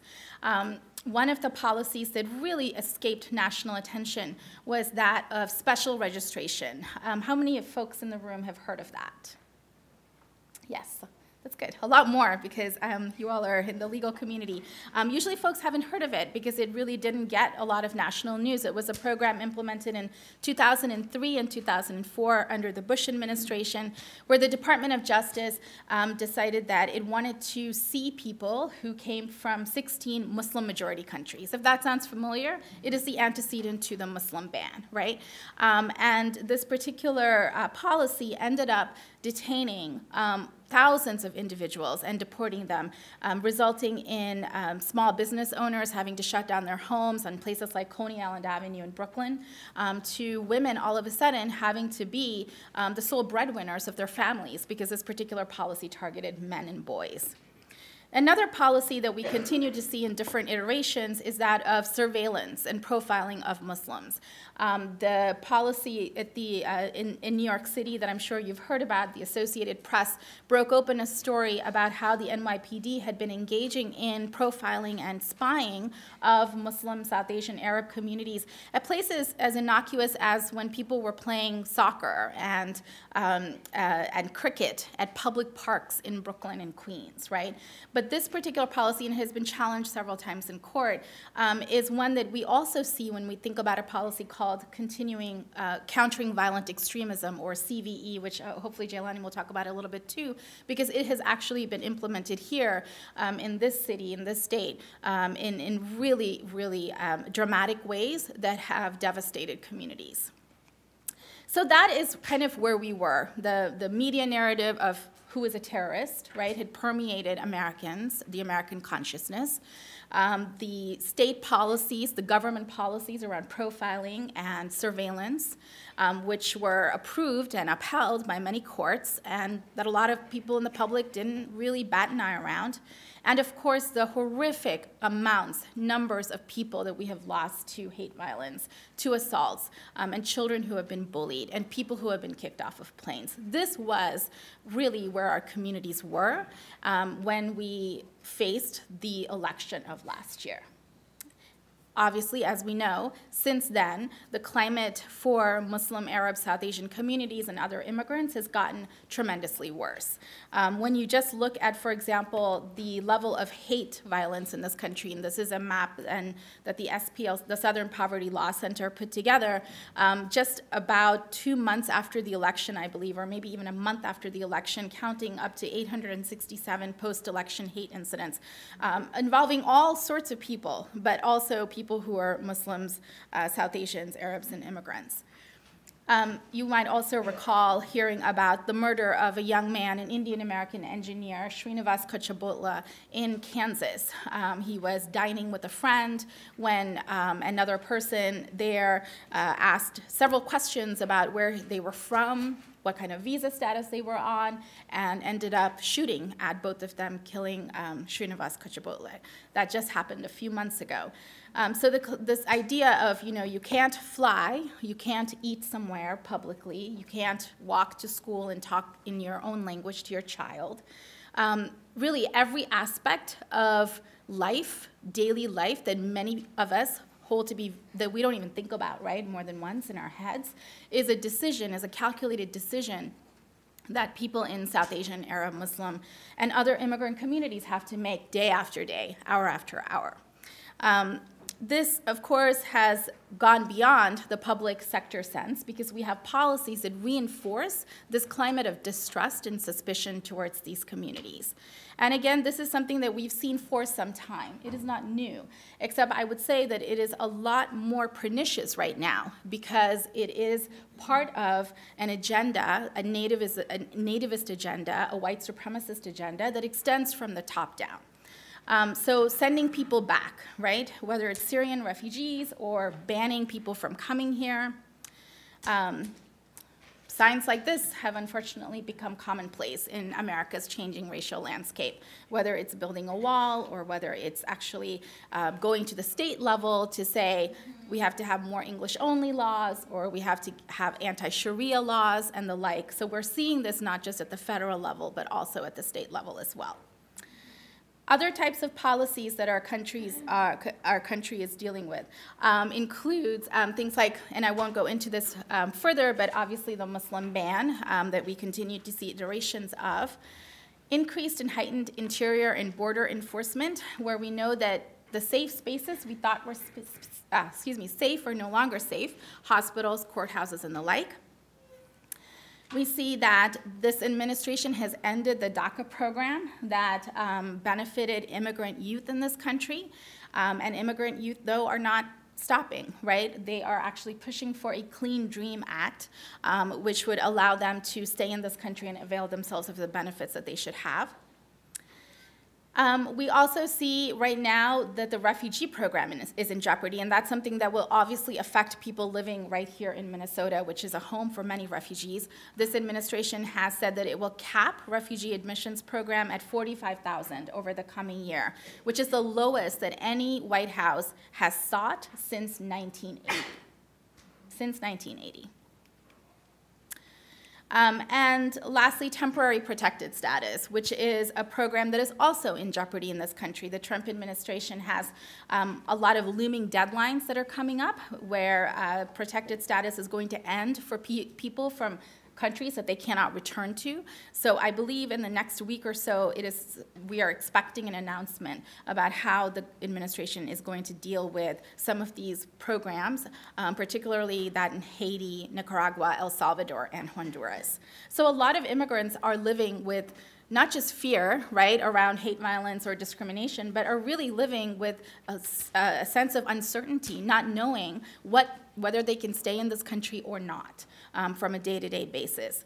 And really the bottom line message that many of us constantly get is that it's not our country, right, that we don't belong here. And so having kind of this message in place, one of the things I wanted to say before I transition to kind of the calls to action and what do we do, is to remind us that Muslim communities, Arab, South Asian communities in this country right now are often the front line of offense, which means that the government often thinks that it is absolutely going to be okay to put forth a policy against these communities because people won't speak up, right?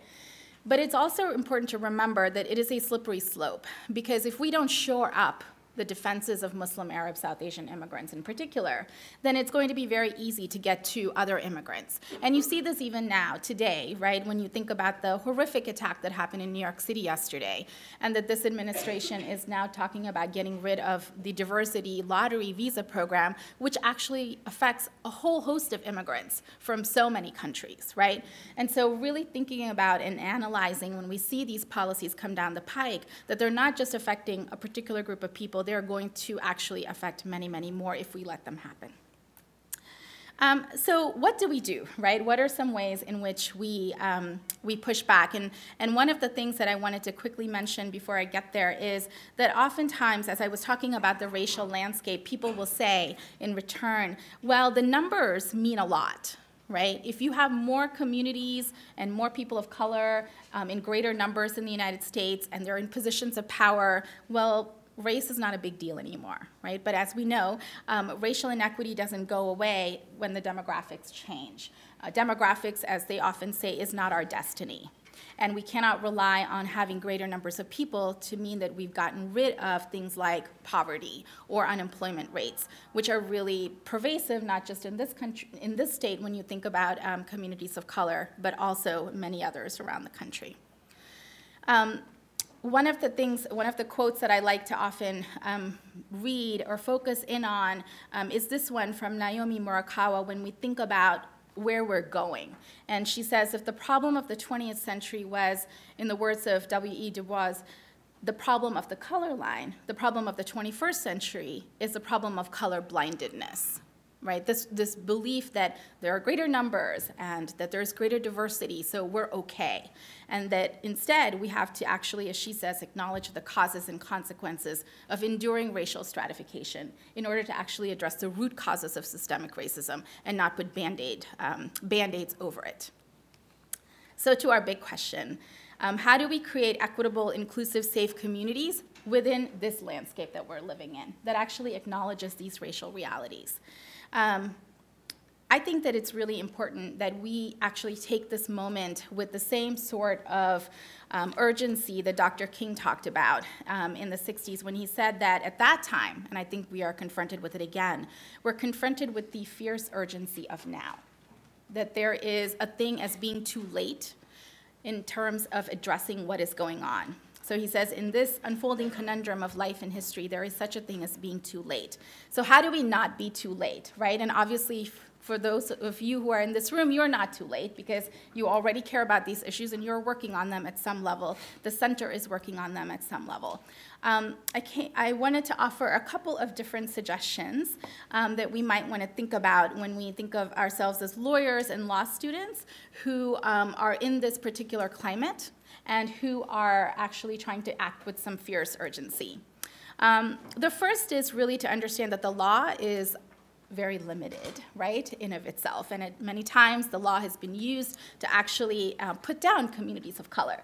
And so what are the inherent limitations of the law?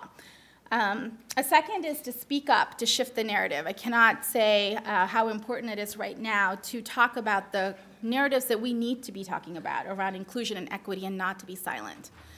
The third is to really center affected communities and local organizations. And then lastly, practicing racial justice with a 21st century vision.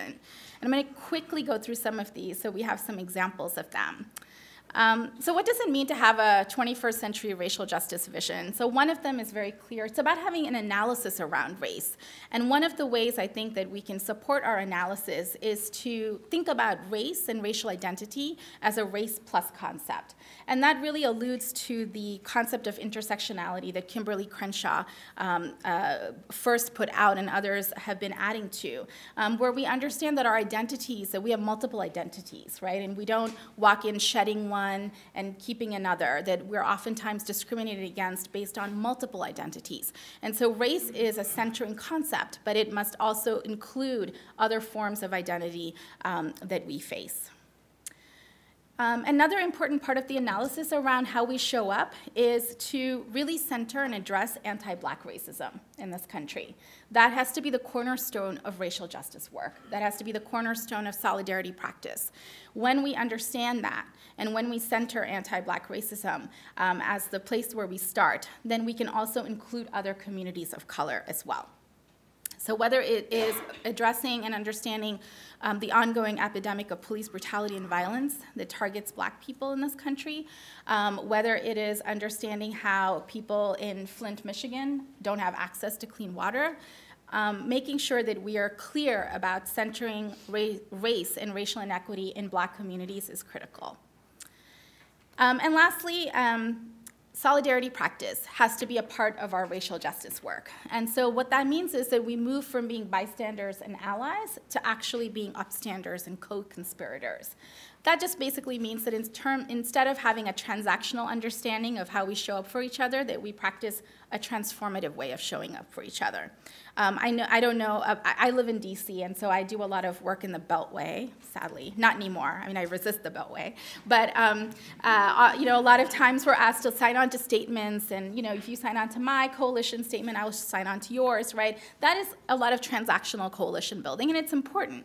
But how do we move further? How do we actually make some changes? And I think one of the ways, in particular, that Asian Americans have been doing this, and this is a slide that comes from an organization that puts out racefiles.com, which is a great blog if you're interested in these issues, is that they're very clear that Asian Americans are committing model minority mutiny, which is sort of upending that idea, right, that we're often seen, Asian Americans are often seen as, quote, model minorities. And so in saying Black Lives Matter, Asian Americans are also speaking to our own communities about anti-Black racism, and we're upending this idea of being a model minority. And so those are the sorts of pieces of analysis that have to really underpin our racial justice work. More solidarity pictures. This is actually a picture that I found. The St. Cloud City Council recently, as I'm sure you know, passed a resolution proclaiming it's a welcoming community around refugee resettlement. And so again, how do white communities show up, right, to also make sure that they're in solidarity? And then the last part of our race ethic and our race practice around racial justice and immigrant justice work is to stop seeing affected communities as clients and subjects and actually centering their leadership. And that is obviously so important because people who are affected know their stories the most, and they are also able to tell their stories the best. So how do we keep doing that? How do we center them instead of talking for them or having them just come and speak about their story, but then kind of pushing them to the sidelines, right? How do we stop engaging in those practices? And a couple of examples where I think that the leadership of affected communities has really shown up is actually around the Muslim ban. We heard about the litigation around the Muslim ban, but that litigation did not occur in a vacuum. It occurred as part of a movement. And that movement, which started at airports, but actually started well before in the post 9/11 context, for 16 years, Muslim and Arab and South Asian communities have been organizing against national security policies, really actually ramped up with the Muslim ban. So just about in the last 6 weeks, as we were waiting for the litigation to occur at the Supreme Court on October 10th, which did not occur, as we know, communities all around the nation were standing up to the Muslim ban, organizing events on the ground. This is a picture from an event that happened in San Diego, for example. There was an event that happened in Atlanta where that happened in a law school, just like this, where they had an exercise called People versus the Muslim Ban, right, and actually mooted the case. So there have been lots and lots of organizing and base building happening in communities around the country to build up the movement that shores up the litigation. And I think it's really important to remember that. And I will end with this, which hopefully Jelani can talk about a little bit too, but when we think about base building and organizing, right, the importance of centering especially young people in this is so important. So this is a group here which actually is organized by Somali youth right here in Minneapolis, where they actually hold forums around the program that I had mentioned earlier, Countering Violent Extremism, and talk about how this is a program that actually affects young Muslims in devastating ways. It's called the Young Muslim Collective, which is I think, a wonderful group here in the local area that has been lifting up this work here, but also nationally. So at the end of the day, I think that as we think about the changing racial landscape and these new realities that really are confronting us, right? Very hopeless realities sometimes that are confronting us, I get inspired by the resilience and the constant showing up of our communities of color, of immigrants, of Muslims, Arabs, and South Asians who have a history of this, of our Black brothers and sisters, our indigenous brothers and sisters who can remind us what it used to be like and still continues to be. And those are the stories I think that we can get inspired by and center ourselves in so that we realize that there is a way through this. Right? There is a way through this, but we have to be actually extremely clear about our analysis, about how we show up for each other, and about whom we center, so that at the end of the day, we are indeed really clear about loving each other and creating safe and inclusive communities. So with that, I'm going to stop, and I want to thank you for listening. I'm excited to be in conversation. This is my information if you're interested in that.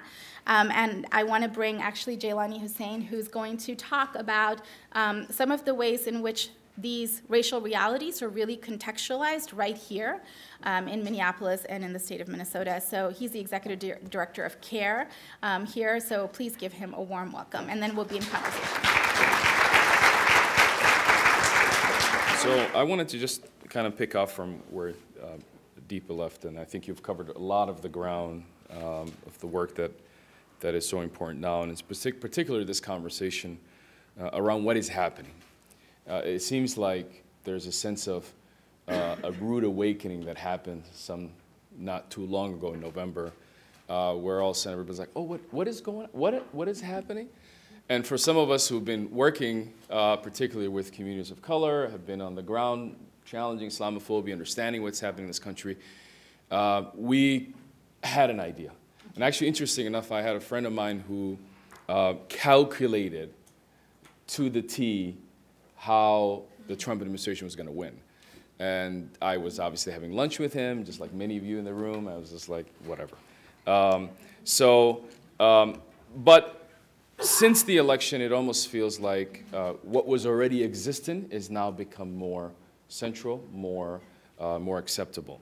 But Islamophobia, anti-Muslim, anti-immigrant, existed for a long period of time, and it definitely manifests on both sides of the political spectrum. So if you think you're a progressive left, trust me, there's a lot of anti-Muslim statements that come from Bill Maher's guest and him himself, as well as also the extreme right. And for the first time, actually, we saw something that happened that has not happened typically for a long period of time. We've had the extreme right groups that typically would be speaking about Muslims and speaking about immigrants actually converge with those on the opposite side who typically do not share the same stage. So for example, last year, Ayaan Hirsi Ali, well-known Islamophobe, shared a stage with Bridget Gabriel, who's on the other side of the spectrum. These two women typically would not share a stage, one on MSNBC, one on Fox News, both seen as a way of reforming or understanding Islam to a certain extent. So I wanted to kind of say that Minnesota, uniquely of all of the states that we have a very visible Muslim population. And since the Obama administration and even now, this community comes under attack, both by this administration, but also the past administration with countering violence extremism, as you mentioned, and other things. And so one of the things that I want to just kind of maybe allude to in this conversation today, I'm going to fly through a bunch of slides, but hopefully just these are more of like ahas, yeah, yeah. But I wanted to just say that we have to really look at this problem from not a perspective of they're doing it, but what is happening and who's all involved. Because it seems like there's been a movement, and we welcome it since the election, and many people are excited, they want to help, but there seems to be, you walk into the room and people think, they're doing it, so we're going to go stop them from doing it, right? That they're pushing, they're saying these things, and we're just going to tell them not to do it anymore. The reality is the conversation and the narratives are coming from both sides, and we have to be able to have that. Because I've had very difficult and hard conversations with people who I considered allies during the Obama administration about the Countering Violence Extremism program, when I told them, you know, how would you go by and go to the community that Dylan Roof came from and tell them, hey, why don't we create a soccer or t-ball program or a softball program or football program, and we're just going to call it the football program that's going to help your kids not become Dylan Roof. Most parents would probably say, no, I want nothing to do with Dylan Roof. I do want a football program for my kids. But in Minneapolis, I had to push back on people who were saying, but it's a good idea. We're going to help your kids because we think they're all potential suspects. And as hard as that may seem in this room, that's exactly the conversations we were having. So all of you know about CARE. We are a national organization, grassroots. Our office was started in 2007. Actually, we're celebrating our 10th year this year here in CARE, Minnesota. And we have about 35 chapters across the United States. And so we leverage from all these offices the lessons learned, all the legal work that we have, and we have been really overwhelmed. But at the same time, very glad to have that we have these networks, organizations available. We do, obviously, justice, so we have a lot of legal work. And if any of you here in this room are pro bono lawyer-like, or you like to do pro bono work, please reach out to us. There's a lot of work that we're dealing with at this moment. But mainly is education. We've been really out there to educate people. Last year alone, we educated close to 7,000 people in some form of training or presentation. 90% of those presentations and training came unsolicited. So there's a lot of need for conversation and dialogue. And the idea of Islamophobia as it's presented today with a lot of the narratives, this idea that it's only to respond to the ill understanding of Islam. No, that's one part of it. But it's a racialized, new racialized type of an attack. So as you mentioned, Deepa mentioned earlier, the #1 targets for Islamophobia are not even Muslims. The Sikh community are more likely going to get attacked before a Muslim is.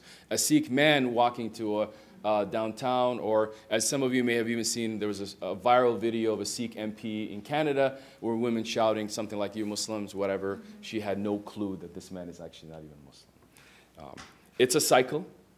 that existed for a long time. It starts with ignorance and fear. Industry is created. And you will go to your local Barnes & Noble, and you'll find more anti-Muslim books than Muslim form or accurate portrayal of Islam.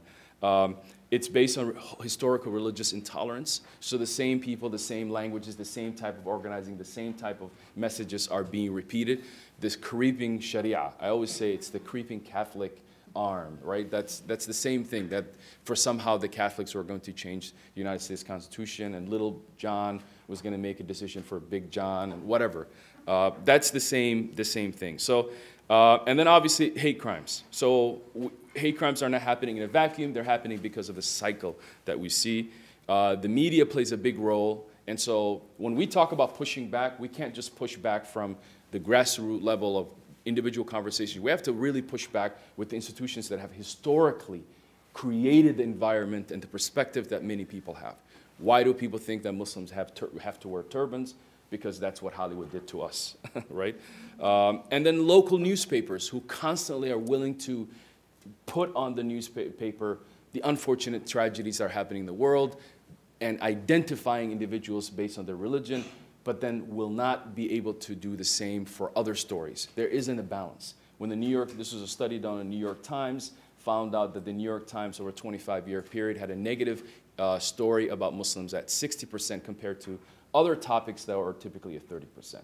So if you watch the New York Times or you read the New York Times for a period of 25 years and you're a good person, you still got a bad dose of Muslims are bad, Muslims are this, and Muslims are that. When the Muslim ban was ushered, most of the people who voted during the primary agreed with that. So Trump's administration was not saying anything that wasn't said.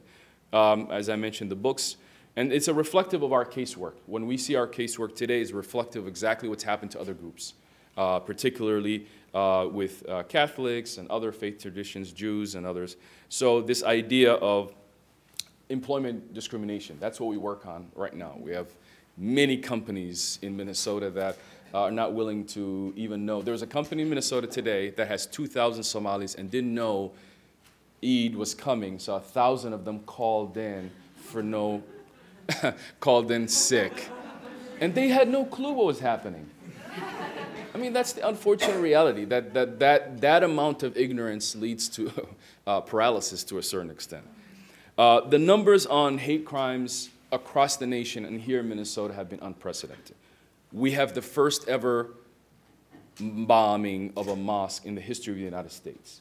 The verdict is still out of what happened, but we all know that. We had, and I'm just going to flip through, we had a number of incidents that have happened, particularly in schools.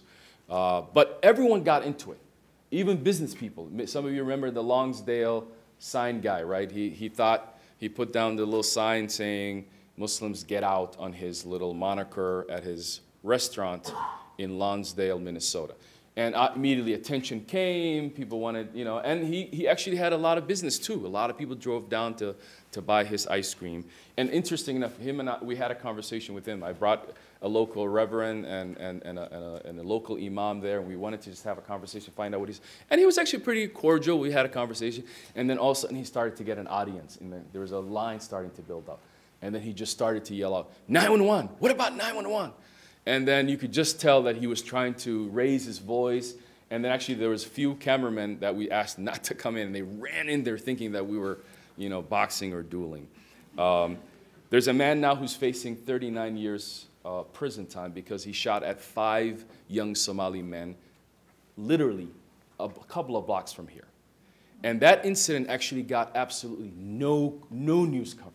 We literally had to continually bring it up and constantly beg for some coverage on this story. These young men were terrified to the point they would not go on air. And this incident just recently closed. They're now willing to talk about what happened to them.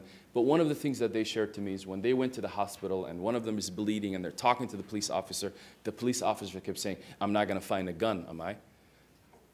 Can you tell me the story again? That the victims are constantly are unfortunately treated in that manner. This is right here in Minnesota. The biggest thing we've noticed here in Minnesota that is kind of untold because it's hard to keep up this data is the bullying.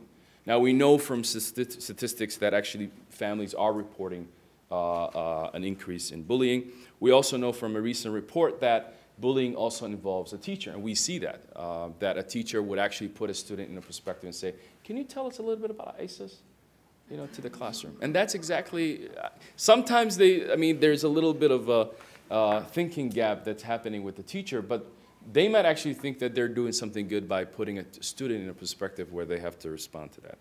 In St. Cloud, and this is before the election, students there have been challenging the district and challenging the community to create a more inclusive community, and particularly inclusive student groups. And so what we're noticing is obviously social media bullying that leads to that type. So actually, during and before the election, and even more recently, what we've noticed is this type of Snapchat, where someone would take a picture of a young Muslim woman particularly, and then say something about terrorism. And one of the things that we were really concerned about was the nature of the language that was being presented in the countering violence extremism was actually fueling bullying in the schools. Students were connecting this case that was in Minnesota, where all these young men, most of you have heard about that case. It had so much Islamophobic aspects to it entirely. There are two things that many people have not heard. There was a local NPR reporter who's Somali who went to the court as a reporter, and the security officers there sitting told him he needed to get into the line because he looks like one of those people who's going up to the thing. It was reported. There's nothing really a follow-up. And then the Judge Davis, which all you know, went off of his way to just blanketly throw the guilt on the community. Sadly to say, no one has ever talked about the comparison between the case of those young men who have been recently challenged, who were recently facing time, and what happened in Colorado.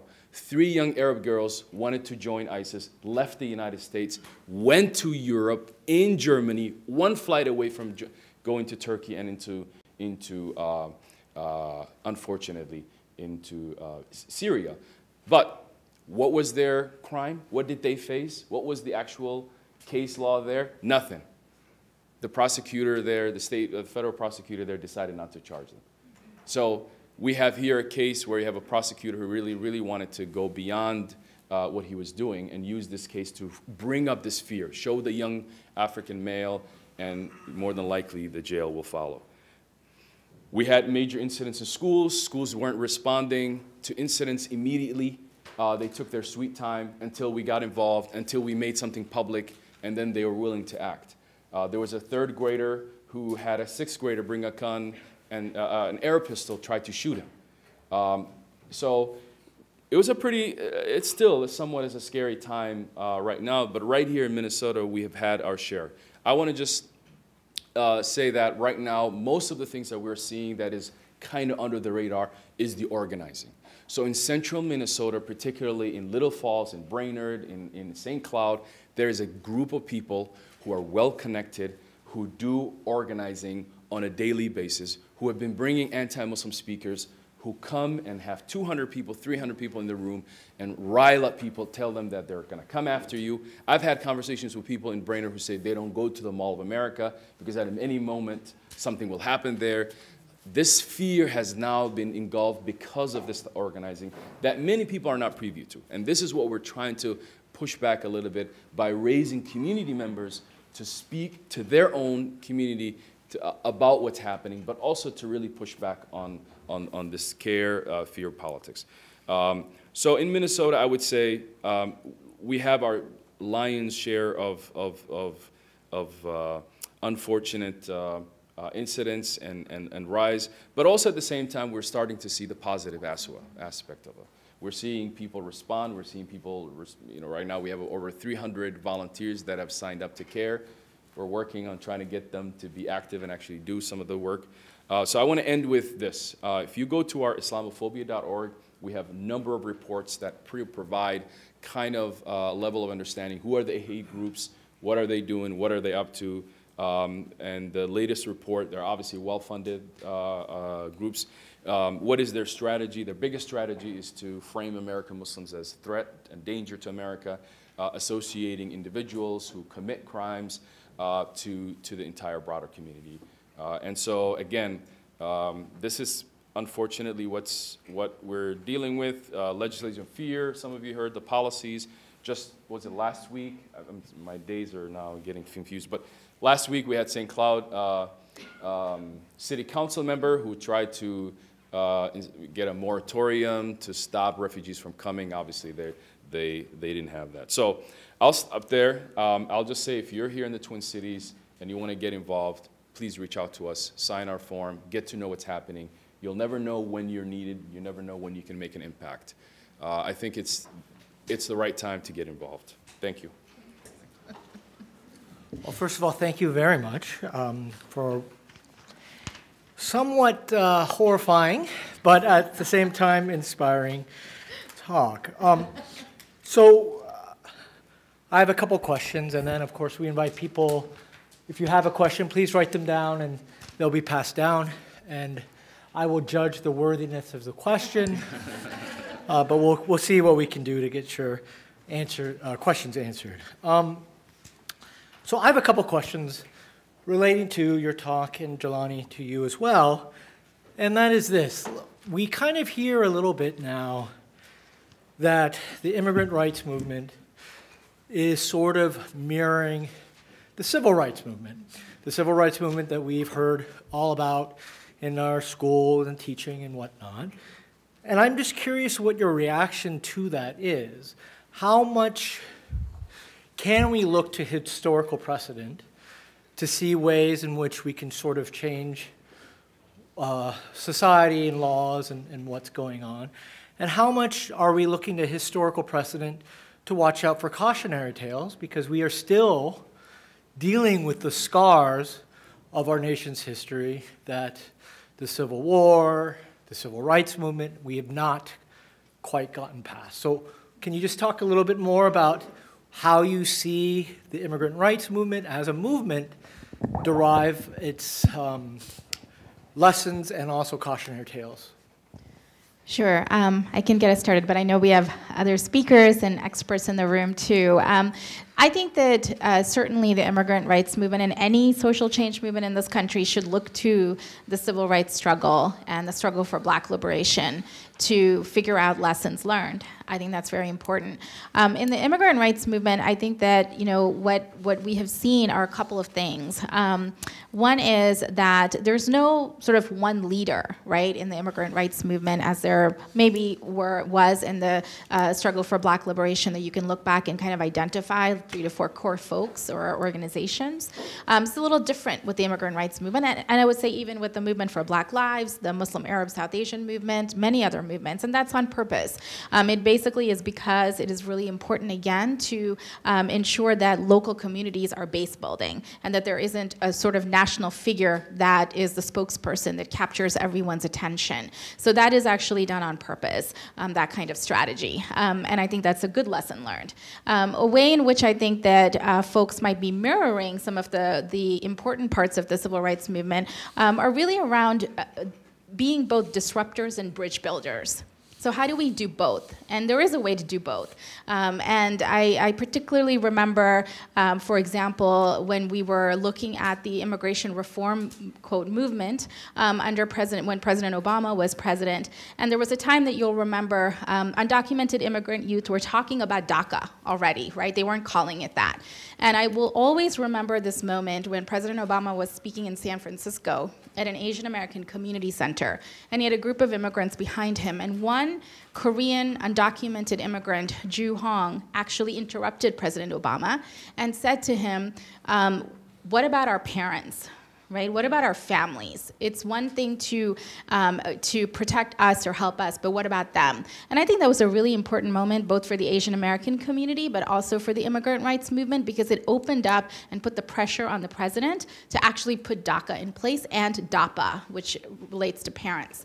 So I think that using those movement moments as opportunities to both disrupt but build and call for a vision that is broader. And then the final thing I'll quickly say is that I think the immigrant rights movement, and especially undocumented communities, have been very clear about this false narrative of the good versus bad immigrant. So not saying, you know, oh, we're families but not felons. That is the sort of narrative that even President Obama and the Obama administration used all the time to support DACA and DAPA. But that kind of narrative does not help or benefit us, right, in any way, because it isn't so black or white, it isn't so clear, and it also leaves so many people behind. So narrative shifting, disrupting and bridging at the same time, and leadership that is across the board are, I think, ways in which the movement has shaped up.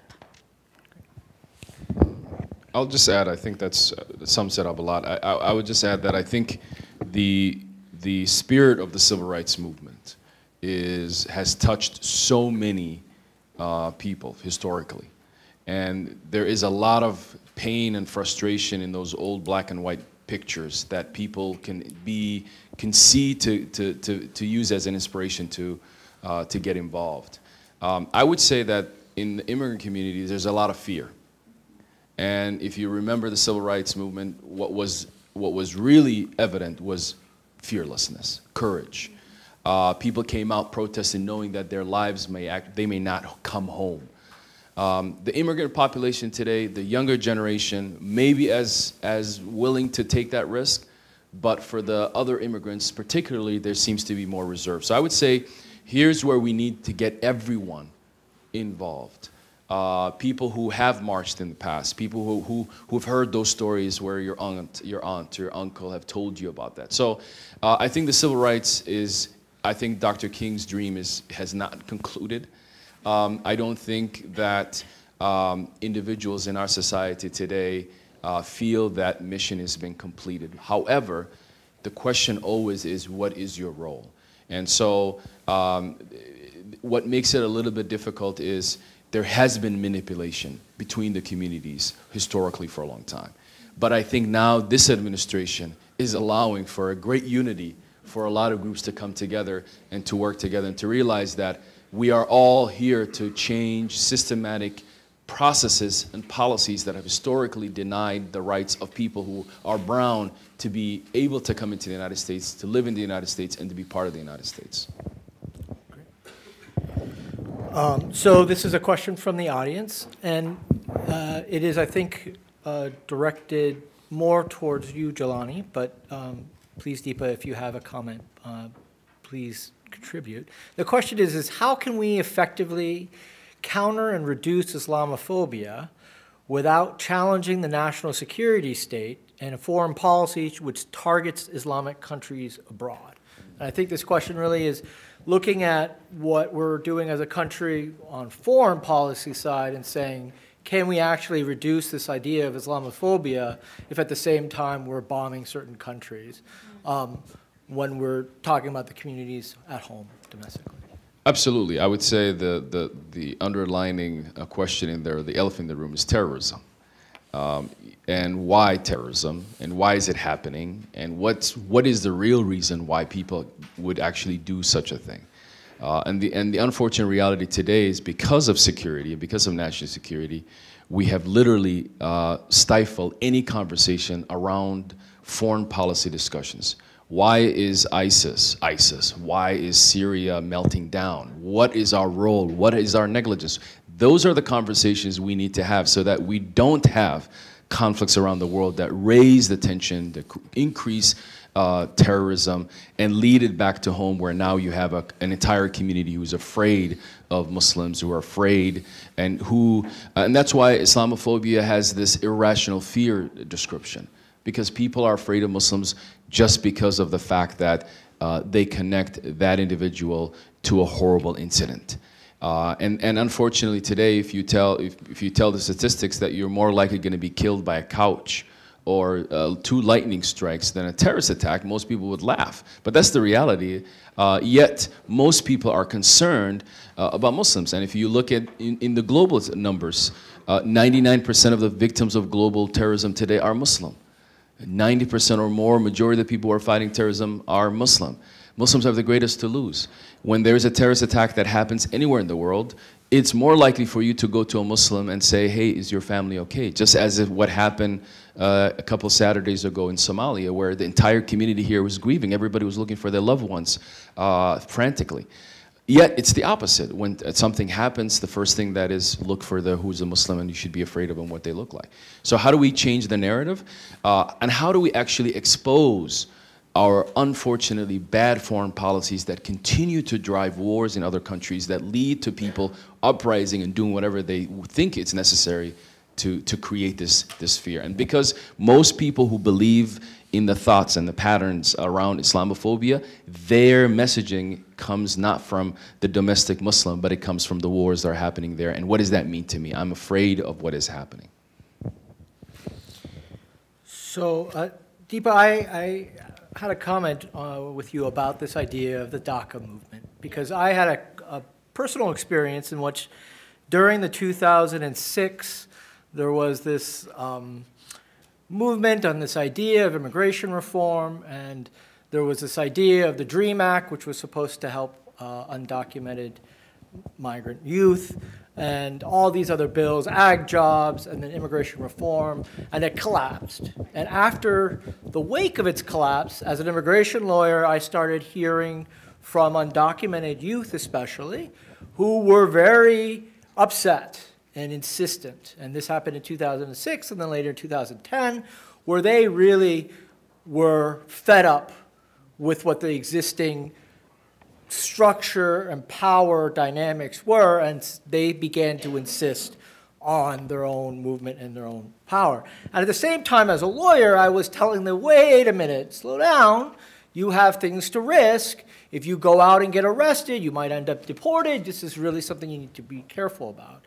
And I commented to you about how amazing it was to be a spectator/lawyer during this period and seeing how this community of people against my legal judgment, but rightfully so, really powered DACA, right? DACA is a great example of something that would not have happened if people listened to their lawyers, right? So my question to you is this. I think you've been talking about this a lot, and I want to just try to use a more concrete way of thinking about it. Like, what can we do? Like, I feel so often that I'm reduced to being a witness, even as I work within the system, right? I work within a legal system that I feel is arbitrary and unjust. And at the same time, I also feel like I'm reduced to being a witness, and I try to spread the word as much as I can, but I'm also very cognizant of not trying to center it on me, right? It really is on the communities that are affected. Well, I mean, first of all, thanks for sharing that vulnerable example, and I don't think you're the only lawyer in the room. I know we've all been there. But I think what you said last is the key. That's what I would start with. I think for those of us who are lawyers, who are doing work that is in service to communities who are marginalized or disadvantaged, that the first rule is do no harm, right? And doing no harm means that we actually don't center ourselves, as you said, or center our legal judgment, but we actually let communities decide what kind of path they want to take. And this is not necessarily a one-on-one piece, right, where the lawyer likely is going to know the ins and outs of immigration law, that someone who is a one person seeking some sort of adjudication in the system. But when we're talking about groups of people, I think it's really important to adopt a community lawyering approach, which means that lawyers are in service to organizers and are guided by organizers and are informed by them, and not the other way around. And there are lots of examples of that all around the country. I would just one that I would mention really quickly is something called Law for Black Lives, which is a movement that is supporting the movement for Black lives, but it is one that lawyers and law students are involved with, but they take their cues from Black organizers in different parts of the country. Even with the Muslim ban and the litigation, I don't know if Omar is still here, but certainly there were many organizers and advocates who connected with Omar and other litigators around some of the movement building and communication strategies, right? So it's really important that lawyers who are working with groups of people understand that there's a movement building strategy. Might not always work from a legal standpoint, but it is actually really important to let it work itself out. And I don't think that one is being a witness then. I think one is actually making way and creating space for others to take leadership, which is one of the most tremendous things that I think we can do, those of us who have privilege, like being lawyers. So this is another question from the audience. And any ideas on how to correct the record when anti-immigrant hate groups like FAIR come to speak in Greater Minnesota and is covered by local press as a legitimate organization? And I'm going to actually piggyback on this question a little bit and say, we are now sort of in this environment where a lot of nativist, anti-immigrant sentiment is viewed as a, I don't want to say legitimate, but viewed as a voice that should have a place on the stage. Given that we're in this environment where we do have a lot of these type of organizations, whether ones that are, that the Southern Poverty Law Center might categorize as hate groups or not, what is it that we can do? I mean, this is an age-old question, right? How much do you involve yourself in dialogue with groups that are, in many ways, what I would call deeply illegitimate, but at the same time not make it seem like you're afraid to engage in dialogue with those groups? That's a really good question. I would say, we have to have a complex and more different approaches to when it's appropriate and when it makes sense to push back publicly. I think pushing back privately and pushing back, just pushing back on this type of rhetoric is critical. So you should always have something that you respond with. I think the media, oftentimes, they're chasing a conflict. So they want both sides to present that conflict. And unfortunately, one side is not a conflict. One side is a clear hate group. And I've had those debates with media and journalists in Minnesota and North Dakota who say, oh, you're going to debate this guy, or should you talk to this guy? And I say, okay, would you put another person who said these hateful things about another group on air? So when you do that and they debate, then I'll come on and debate as well. So you're not going to do that for that group, then you shouldn't do it for our community. And then a lot of times, well, this is a relevant conversation, going back to the legitimization of this. The reality is, at this point right now, because there's this fear, communities are also feeling somewhat empowered to either push back or to join behind the scenes. So in Greater Minnesota, what we have noticed, and we've been trying to work with our partners to find multiple ways of pushing back. One of the ideas that we've been tampering with is actually to go to the neighborhood where that event is happening and door knock to everybody who lives and say, do you know what's happening in your neighborhood? Do you know? And then they can actually start to resist from a local, actual neighbor. That happened there, that affects me and my community, and I can push back against that. Yeah, the only thing I would quickly add is that, the ideology that is espoused by white supremacist groups and nativist groups, there is a point at which that goes way too far, right? And when you have people marching through the streets and campuses of, Charlottesville, Virginia, or places like Murfreesboro, Tennessee, that is an incitement to violence. The words are an incitement. When you have these groups showing up in mosques around the country with guns drawn, that is an incitement to violence. And so, at least from my vantage point, we have to draw a line. And we have to say that that kind of ideology is actually not ideology that we as Americans are going to subscribe to, debate, have in our towns and on our campuses. And I don't think it becomes a free speech issue, and I know this is a law school. I think it becomes more of a question of what is that line?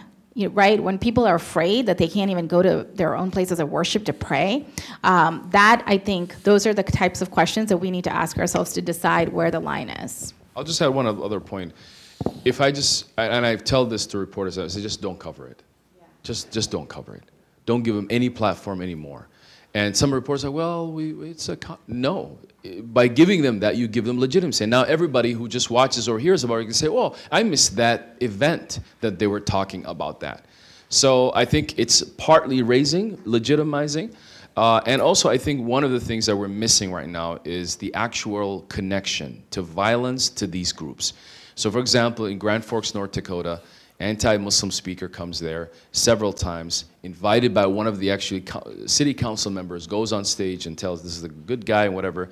2 months later, the only Muslim business establishment there gets firebombed. We need to research that correlation. That guy's sitting in, he's charged now, he's sitting in North Dakota.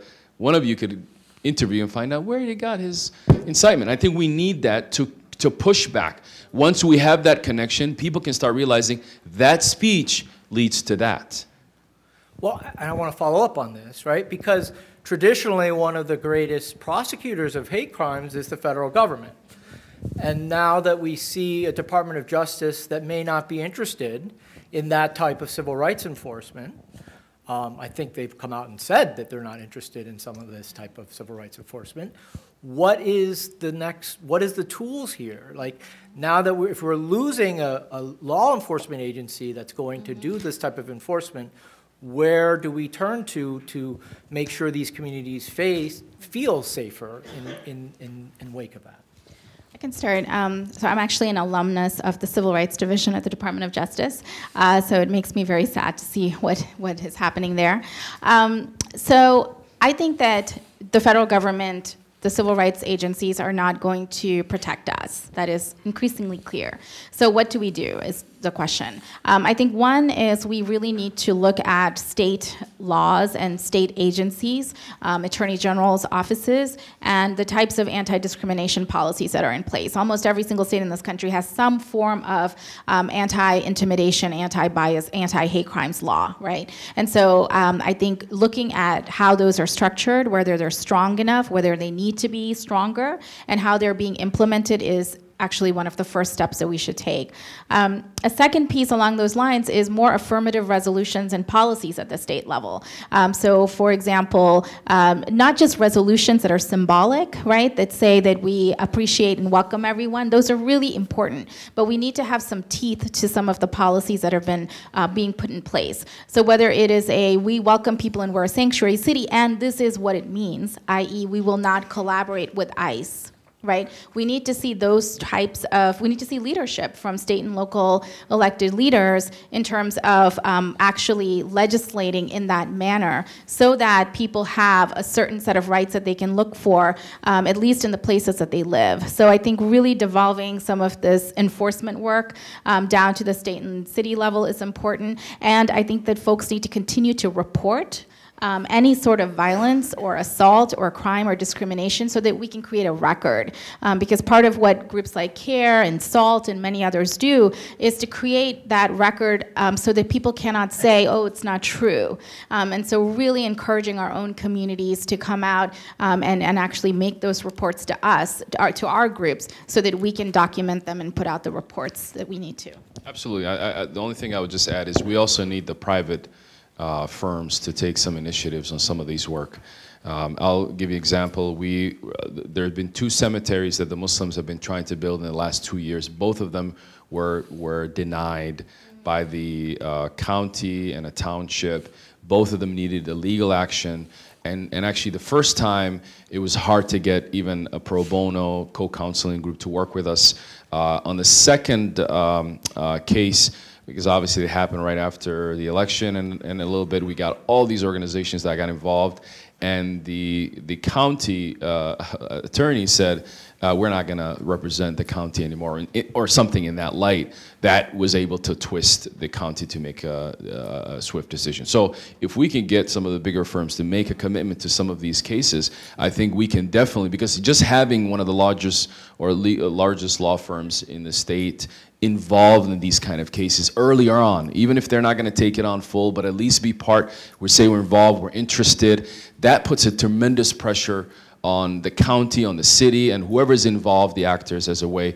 And some of these cases, historically, the government has, we've worked with a lot of the government offices, or federal or state. They're overwhelmed. They don't have the resources. They pick and choose few. So we need other entities to play that role. So this question is inspired by the audience, but I'm gonna actually massage it quite a bit. And my question is this. Often when incidents of terrorism happen, and they may involve residents or people who are in the United States, just for instance, in New York City, we often hear the question being posed to your communities, which is, what are you going to do? How is it, and the question is, what is your responsibility and your burden to make sure that people in your community don't hurt people in our community? And I just want to ask you, how many ways, right? I know that there is a lot of conversation in which there's a lot of ways in which CARE and other organizations such as yours will speak out about these incidents of terror, and we'll talk about and how many Muslims have come out, regular Muslims. I believe there's one who was just a YouTube channel, just a regular Muslim on TV, basically going, hey man, I'm against terrorism, and trying to make it clear of that. So how do you combat that, though? How do you deal with this constant weight of responsibility that is placed on your community when these incidents happen? This is obviously one of our bigger challenges, and we have our own internal disagreement with should we condemn or not. And one of the interesting things is that most people don't know, but 30% of the Muslim population in the United States are actually African Americans, indigenous African Americans. And of all of the African Americans that I've talked to, they say, we're not going to condemn anything. We're not going to say anything. We're not going to condemn anything. And the immigrant population are more like, no, let's just tell them. Let's tell them what's going on. We're not, right? We spend the entire time saying what we're not, but what we're for, or what we're... and then you still get that questioning. Now, one of the things that I would say is that what is the community doing historically? The community is just like everybody else. You know, when something like this happens, the first thing is look around. Is everybody okay? Is everybody? And particularly on the issue of violence, I think people just need to understand that, particularly our community, the East African community, the Muslim community at large, we are more nervous about someone who has a name, let alone even a Muslim or not, name doing something, because we know what that means. You know, when the Las Vegas shooter was, when that incident was just about to hit the news, most of us were hoping, unfortunately, that that person was not, knowing that what that may mean to our community. So we can educate as much as possible, we can talk about it, but I think Americans need to start speaking on this. We need people who are not Muslim to push back on this clearly misguided view of looking at crime in today's society. And we elevate the terrorists and the terrorist organizations and the terrorists by allowing them to create this sense that they belong to everyone. That's what we're really doing. We're allowing for the bad actor to have a home where he doesn't really have a home. And so that's the unfortunate reality. You will see countless incidents that have happened. The family's like, we don't know. We disown him. I mean, this is not acceptable. This is not acceptable. And the fact of the matter today, as I mentioned, 358 people died in Mogadishu. Many people in these buildings nearby have a cousin or someone who died. We're all in this together. But I think I would say that historically, going back to Hollywood, the media, and everybody, the only time you see a Muslim on TV is when they are a ticking bomb on 24. When you see something, so we've created this narrative regardless of what is happening. On the flip side, in our community, we're going to do whatever it takes to get that narrative across. Yeah, I think I would just quickly say that there's clearly a double standard when it comes to how the media and policymakers treat terrorists who are white versus those who are not white or are immigrant. We're never lone wolves. Right, we're never lone wolves. We never have any mental health issues that need to be looked at. We're never, our childhoods are never examined, and no family member is interviewed at all to show the softer side. And to say, oh, I don't know what happened, right? So that narrative where it's so clear that it continues to happen that it's a playbook, and all of us who've worked in these communities for 16 years know the playbook very well. It starts off like that with the media stories, and then the policymakers start to weigh in, right? And so, I tweet a lot, and I just tweeted, just a few hours ago that, we didn't see any policy changes or recommendations around gun violence after Las Vegas. And within hours of this terrorist attack yesterday in New York City, 45 is actually thinking of getting rid of the diversity visa program, right? So I think that, so when people say, why don't your communities condemn, or what are you going to do? I think the question back is, so what are white Americans doing about this type of double standard, right? When will people stand up to that so that the burden is not on our communities and our organizations to respond all the time, but the only way we can break this double standard is when people stand up and call it out for what it is. I'm going to add one last thing.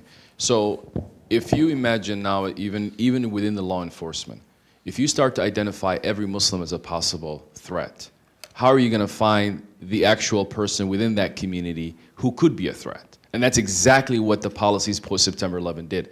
They just blanketly profiled the community, and they have missed all of the hard evidence on people who could be a potential threat. By adding more hay in a haystack, looking for that needle, it's just not going to help. So even from a law enforcement viewpoint, this doesn't work.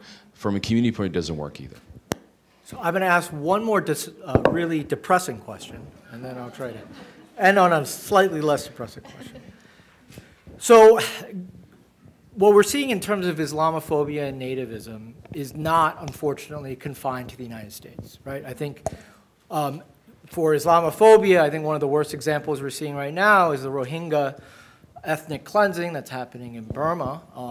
And of course, with nativism, you're seeing political parties in Germany have far-right parties in Germany and Austria and other parts of Europe really having this rise. My question to you is, are there ways to get cross and global collaborations in finding ways? I mean, really the commentary has been from some people that Western-style liberalism, right, is under attack. Like this idea of democratic ways of thinking about ideas of free movement, of immigration, of free trade along with that, all of it tied together is under attack. And the question I have is, what can we do as a global community? Is there something that we can do as a global community? Or is it something that we really need to concentrate first in the United States? So I think that there is a deep interest in transnational understanding. I don't think that enough of it is being done. As someone who's been working in this movement and these communities for 15, 16 years, there have been probably 5 times in which I've engaged with European-based comrades. But I do think that's shifting. I know that people are being invited to each other's conferences, and there are more conversations happening to learn about best practices. Why? Because similar things are happening in Europe that are happening here, as you mentioned.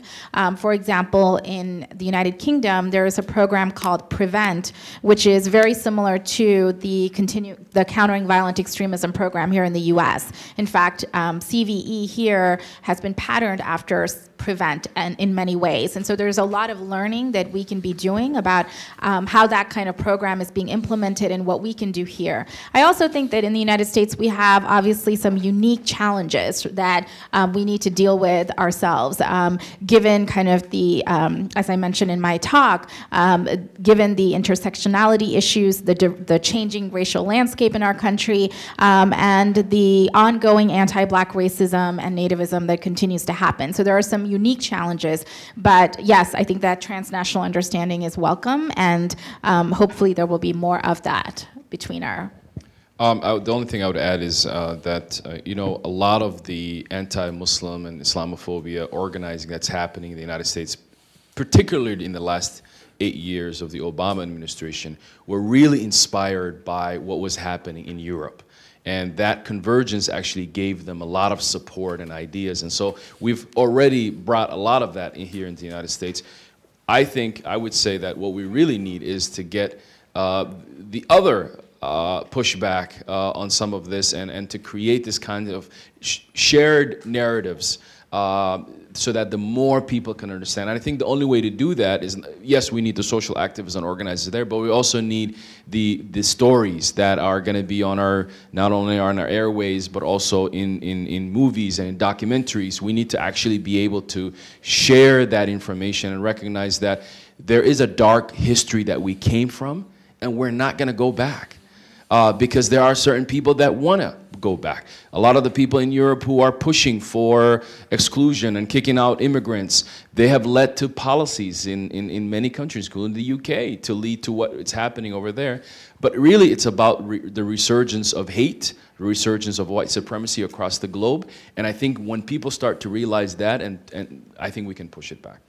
All right, so last question is Jelani, from the audience. Who are you voting for in the upcoming mayoral election? Who do you endorse? And can you rank your choices? For those of you who don't know, we do have a voting rank choice system. So, Jelani? Voting for my good friend that I have soup with in Minneapolis, Captain Sparrow. No, actually, I don't live in Minneapolis. I live in Roseville. I would say that in Minneapolis, we do have really a lot of great candidates, and I think whoever wins, I think the outcome of this city leading the conversations on social justice and equality across the nation is very hopeful, both here in St. Paul. I work for CARE, so a lot of people are going to think that CARE is promoting this person or not, so I apologize. I'm not going to share with you who I like in these races. I think most of you have a bright bulb and you can figure out who would be a good person for our state. The governor's race, oh, that's interesting. Thank you, everybody. Well, thank you, everyone. We're here at our last session of the day. I appreciate everyone joining us again. My name is Deepinder Mayel again, and I have the honor of introducing our last speaker, Maggie Loredo. I was first introduced to Maggie's inspiring work when our social work team at the center was looking to compile resources for immigrants facing deportation.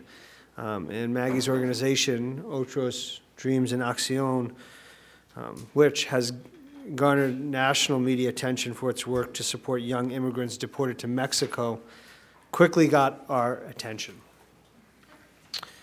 Maggie has a very powerful personal story, being forced to leave the United States shortly after graduating high school. And her story, no doubt, has served as a point of some motivation, I'm guessing, for her work at ODA. But when I first met Maggie earlier this year in Mexico City, I was struck not only by her story, but by the organization she has helped build and her skills as an advocate. She is an organizer and a leader, and as an organizer, she sees a problem, and no matter how big and convoluted, she has the spirit to get to the task of trying to fix it. She sees the struggles of deportees, and no doubt this is a group of people that agencies rarely even think about supporting, that fall on that bad side of that good immigrant, bad immigrant dichotomy. And through her work, she systemically addresses the concerns of their integration, their trauma, education, employment. We are very honored to have Maggie join us here today to teach us more about the people who are directly affected by enforcement and deportation policies. After Maggie presents, we'll be doing questions again, so write on those note cards and pass those questions forward. So with that, please join me in welcoming Maggie Loredo.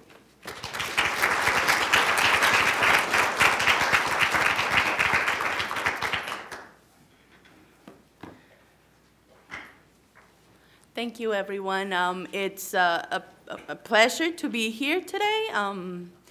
It's always nice to come back home, and I mean home, the U.S. It's always really nice to be welcomed by snow and be reminded of home. So that's amazing. And well, I'll start. Let me push play.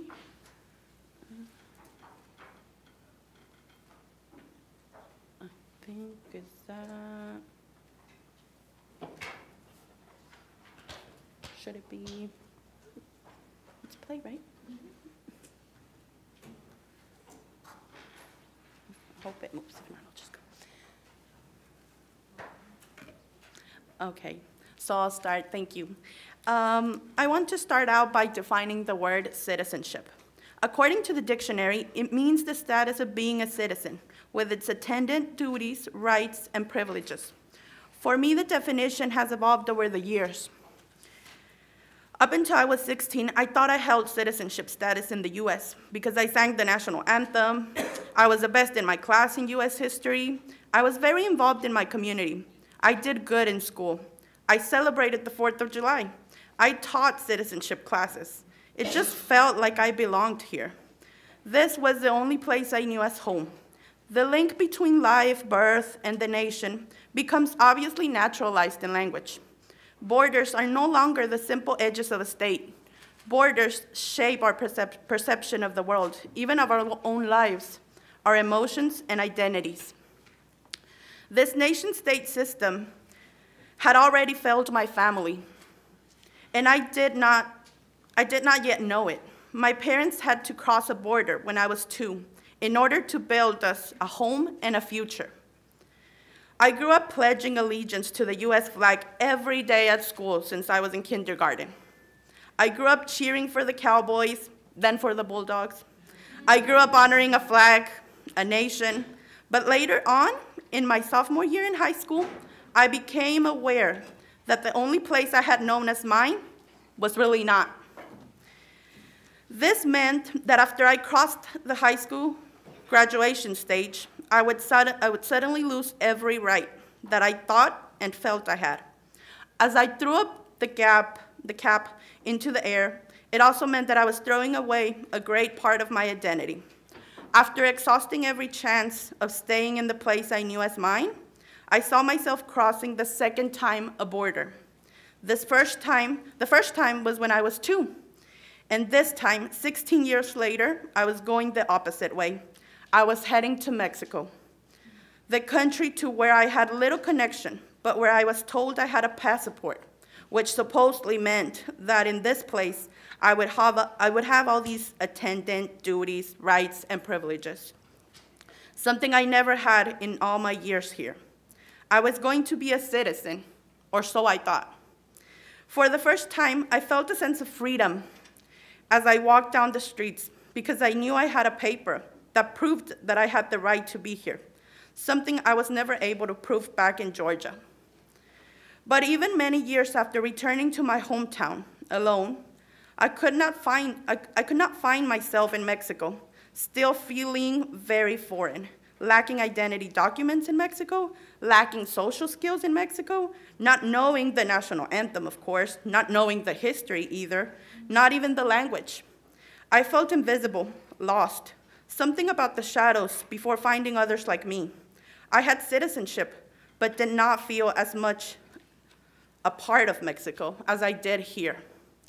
Since the publication of Los Otros Dreamers, the book, in 2014, by Dr. Jill Anderson and Nin Solis, I came out of the shadows in Mexico. Along with me, there was a community of young people that were desperate to have a voice and tired of hiding their post-deportation and post-return trauma. Since then, we formed a collective, which in 2015 led to the founding of Otros Dreams and Acción. Oh, it's not playing, just figure it out. The founding of Otros Dreams and Acción, which is an organization that is made up by us, deportees and returnees. Some call us dreamers, even though many of us do not identify by this term. My community, which has also become my family in Mexico, are now living in exile in Mexico. Away from their families, from their friends, from their hometowns. I'm here today, but it's not only me. There must be close to 1 million of us now. Abby tries to explain to his 3 children who are in Florida why he cannot be with them right now and take them out for trick-or-treating. Diego's son questions him when he'll take him out to fish. A 17-year-old teenager asks himself, why was she deported and was not allowed to finish her high school with her friends in Michigan? Lalo from Utah wishes he was by his brother's and mom's side. Yvonne wonders if he'll ever be able to go back to Astor Place in New York and see his dad. Susana wishes she was by her daughter's side.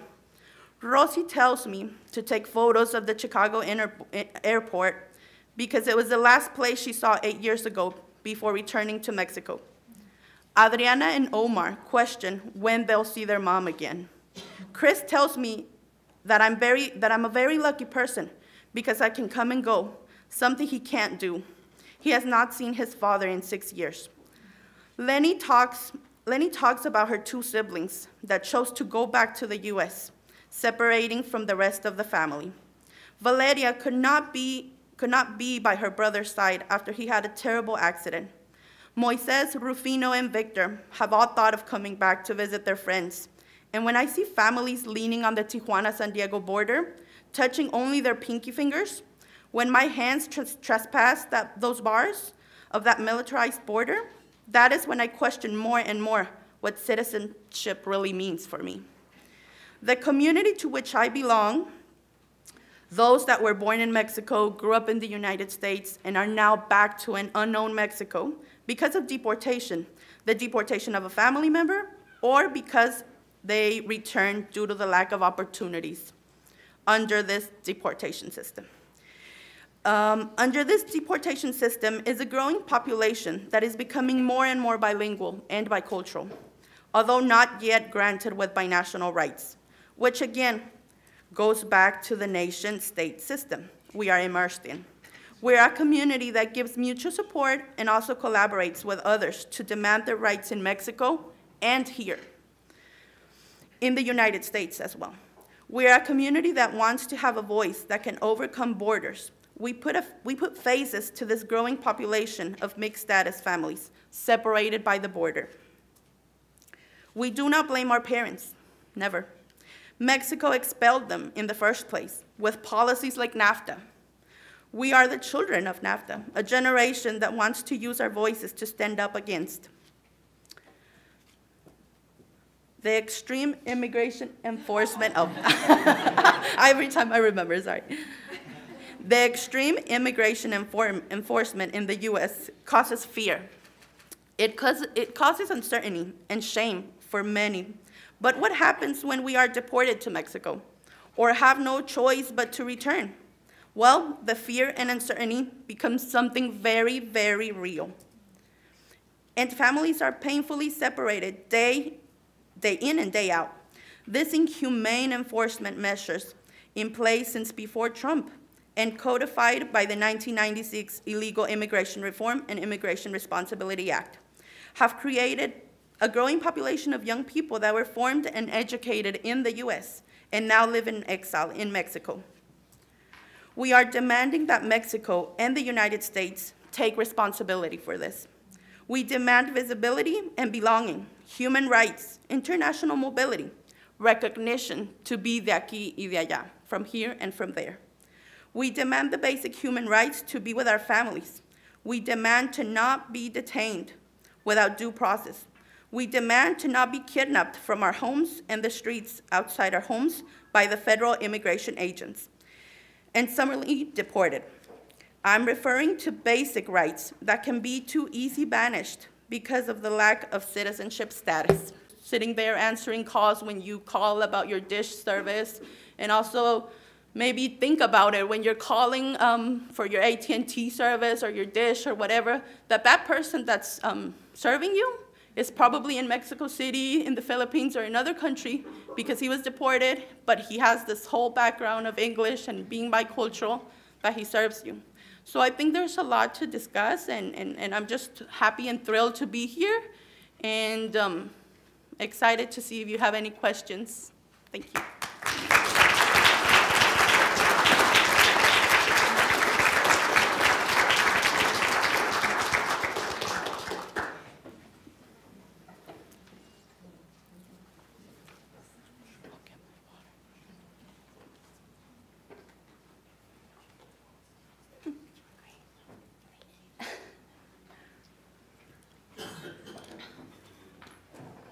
So if we have questions, we're going to collect them.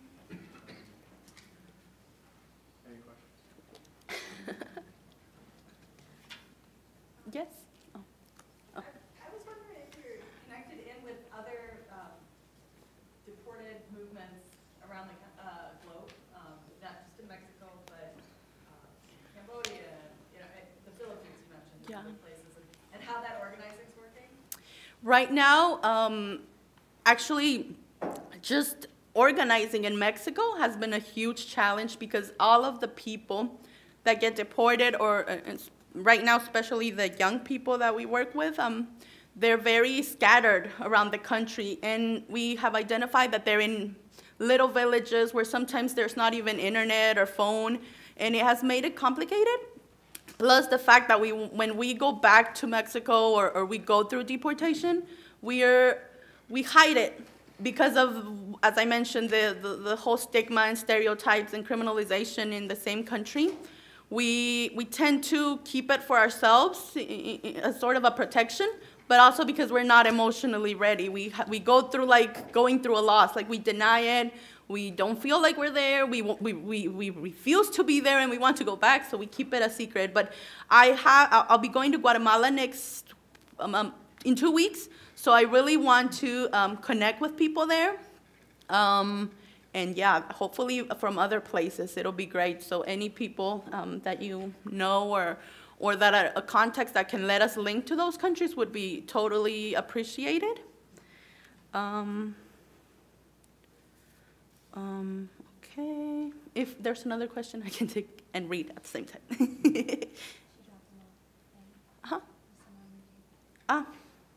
Here?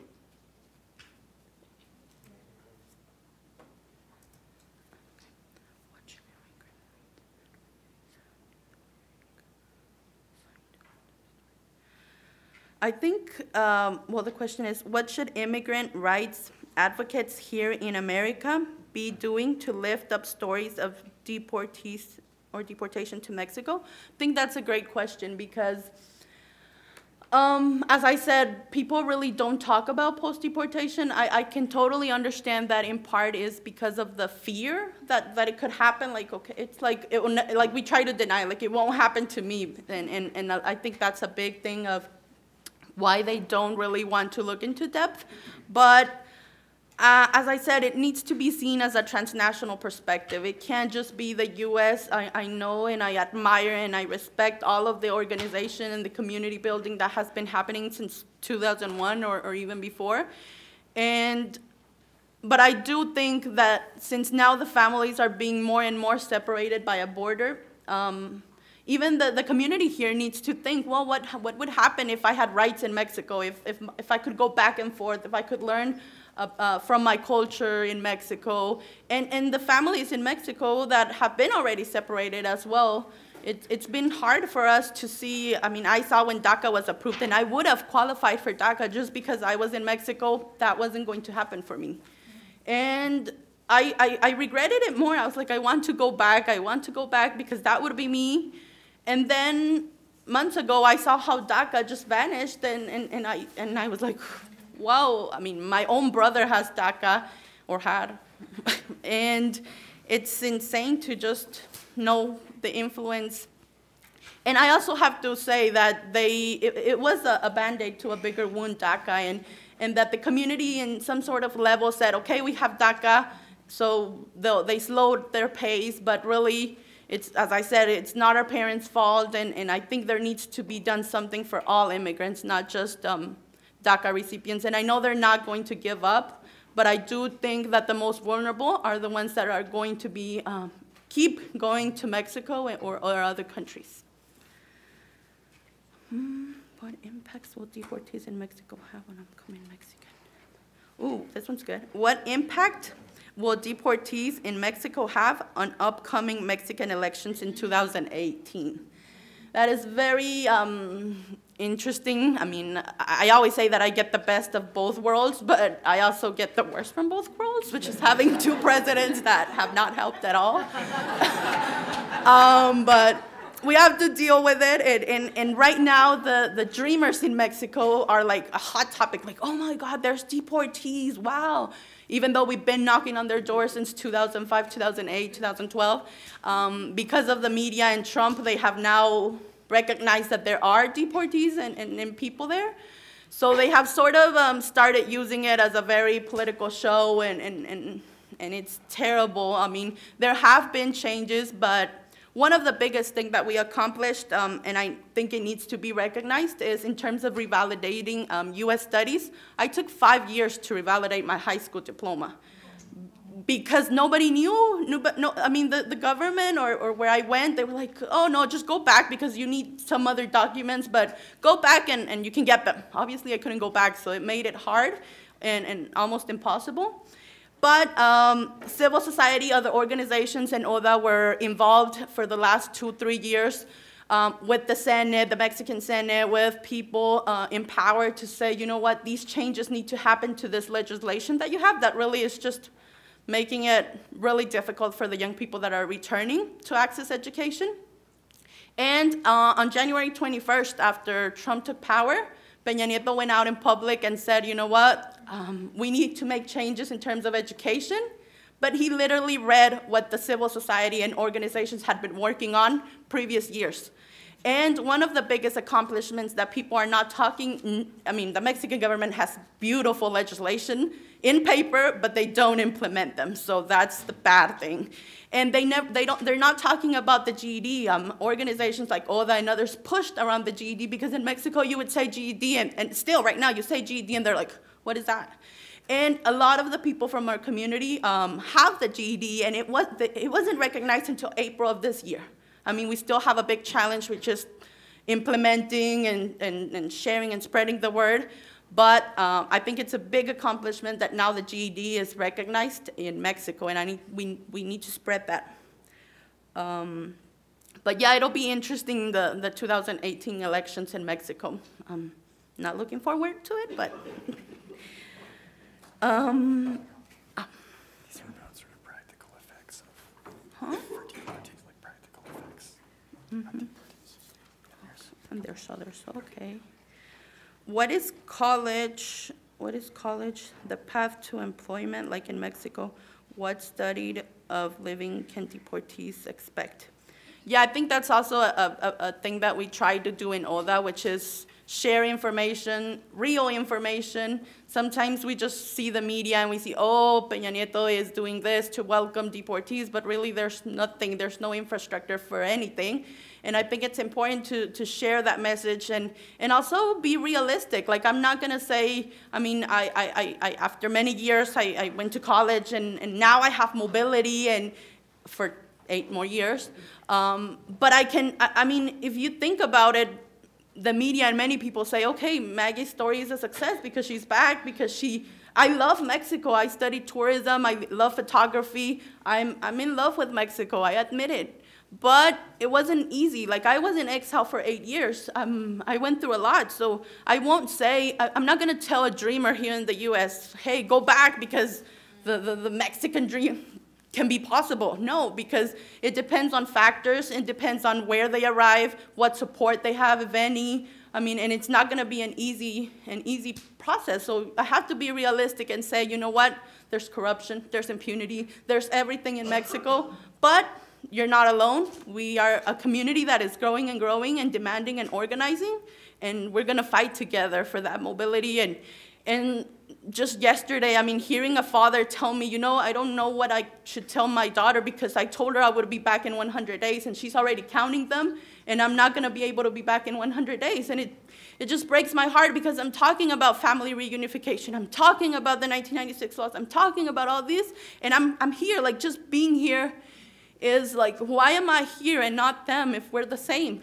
You know, that mobility really has been, I mean, yeah, I wanted it and I felt good, but it also means that I have a huge responsibility and a privilege that should be a right. What do you propose? Let me separate the ones that I did. Can you talk about the Mexican government? Somos Mexicanos, wow. Wonder who answered, who had made that question, Somos Mexicanos. That's very interesting because immigration, okay, yeah. Can you talk about the Mexican government Somos Mexicanos program if it is being implemented the way it is supposed to be. No. Immigration in Mexico actually deports a lot of people. And it's funny how the same institution is in charge of welcoming deported and returned Mexicans. I go, like Oda, we go to the airport. There are 3 planes that arrive to Mexico City, to the airport.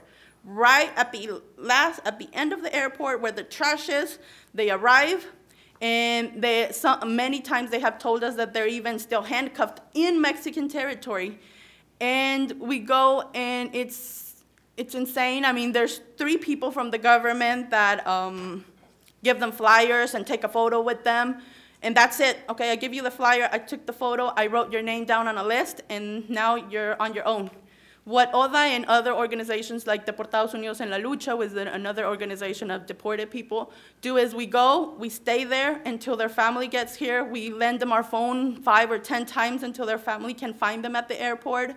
They're also taken to the bus station, many of them, and they're left there alone as well, being, I mean, they have been an easy trap for the organized crime or for people that just want to take advantage of them. So the program Somos Mexicanos gives you a piece of paper that has your photo and says that you were repatriated, and you take it everywhere. Supposedly this paper should work as an ID. It really doesn't. You go to a bank and they don't know what that is. You go to any other organization from the government and they don't know what it is, so it really hasn't helped a lot. And there's not also many statistics, because the Somos Mexicanos is only a program that talks about people that went through a detention center and were deported, but there are other people, like people that return, people who sign voluntary departures, complete families that come back, and those are not in those numbers. So I think that's also, but we're trying to make it or push it or make it visible, but as of right now, it really has not helped in anything to the community. Okay.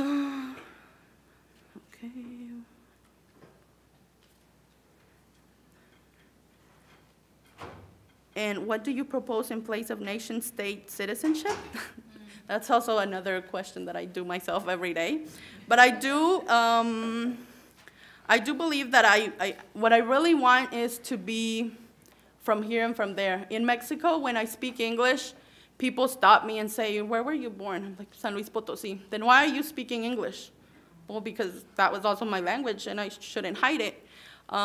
Or people told me, "Why are you gonna vote if you haven't lived here in Mexico?" Or "Your parents are traitors because they left Mexico and they didn't stay to suffer with everyone."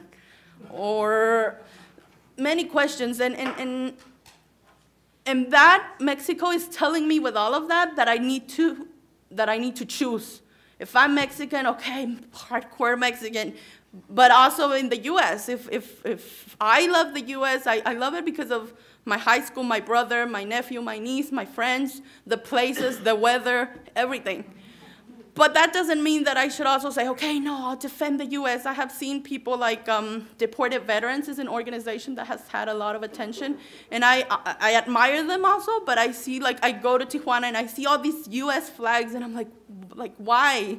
That's my question, like, why? So I don't believe in nationalism. I want to be from here and from there. I want a free mobility. I want to be able to be here today and tomorrow be in another country or back in Mexico, to be accepted and recognized in both places. So I think instead of that, I would go more for mobility and to belong and be accepted.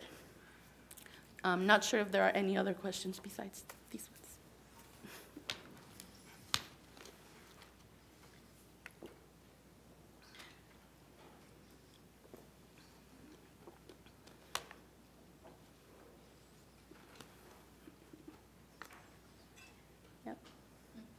We're done. Thank you. Thank you very much.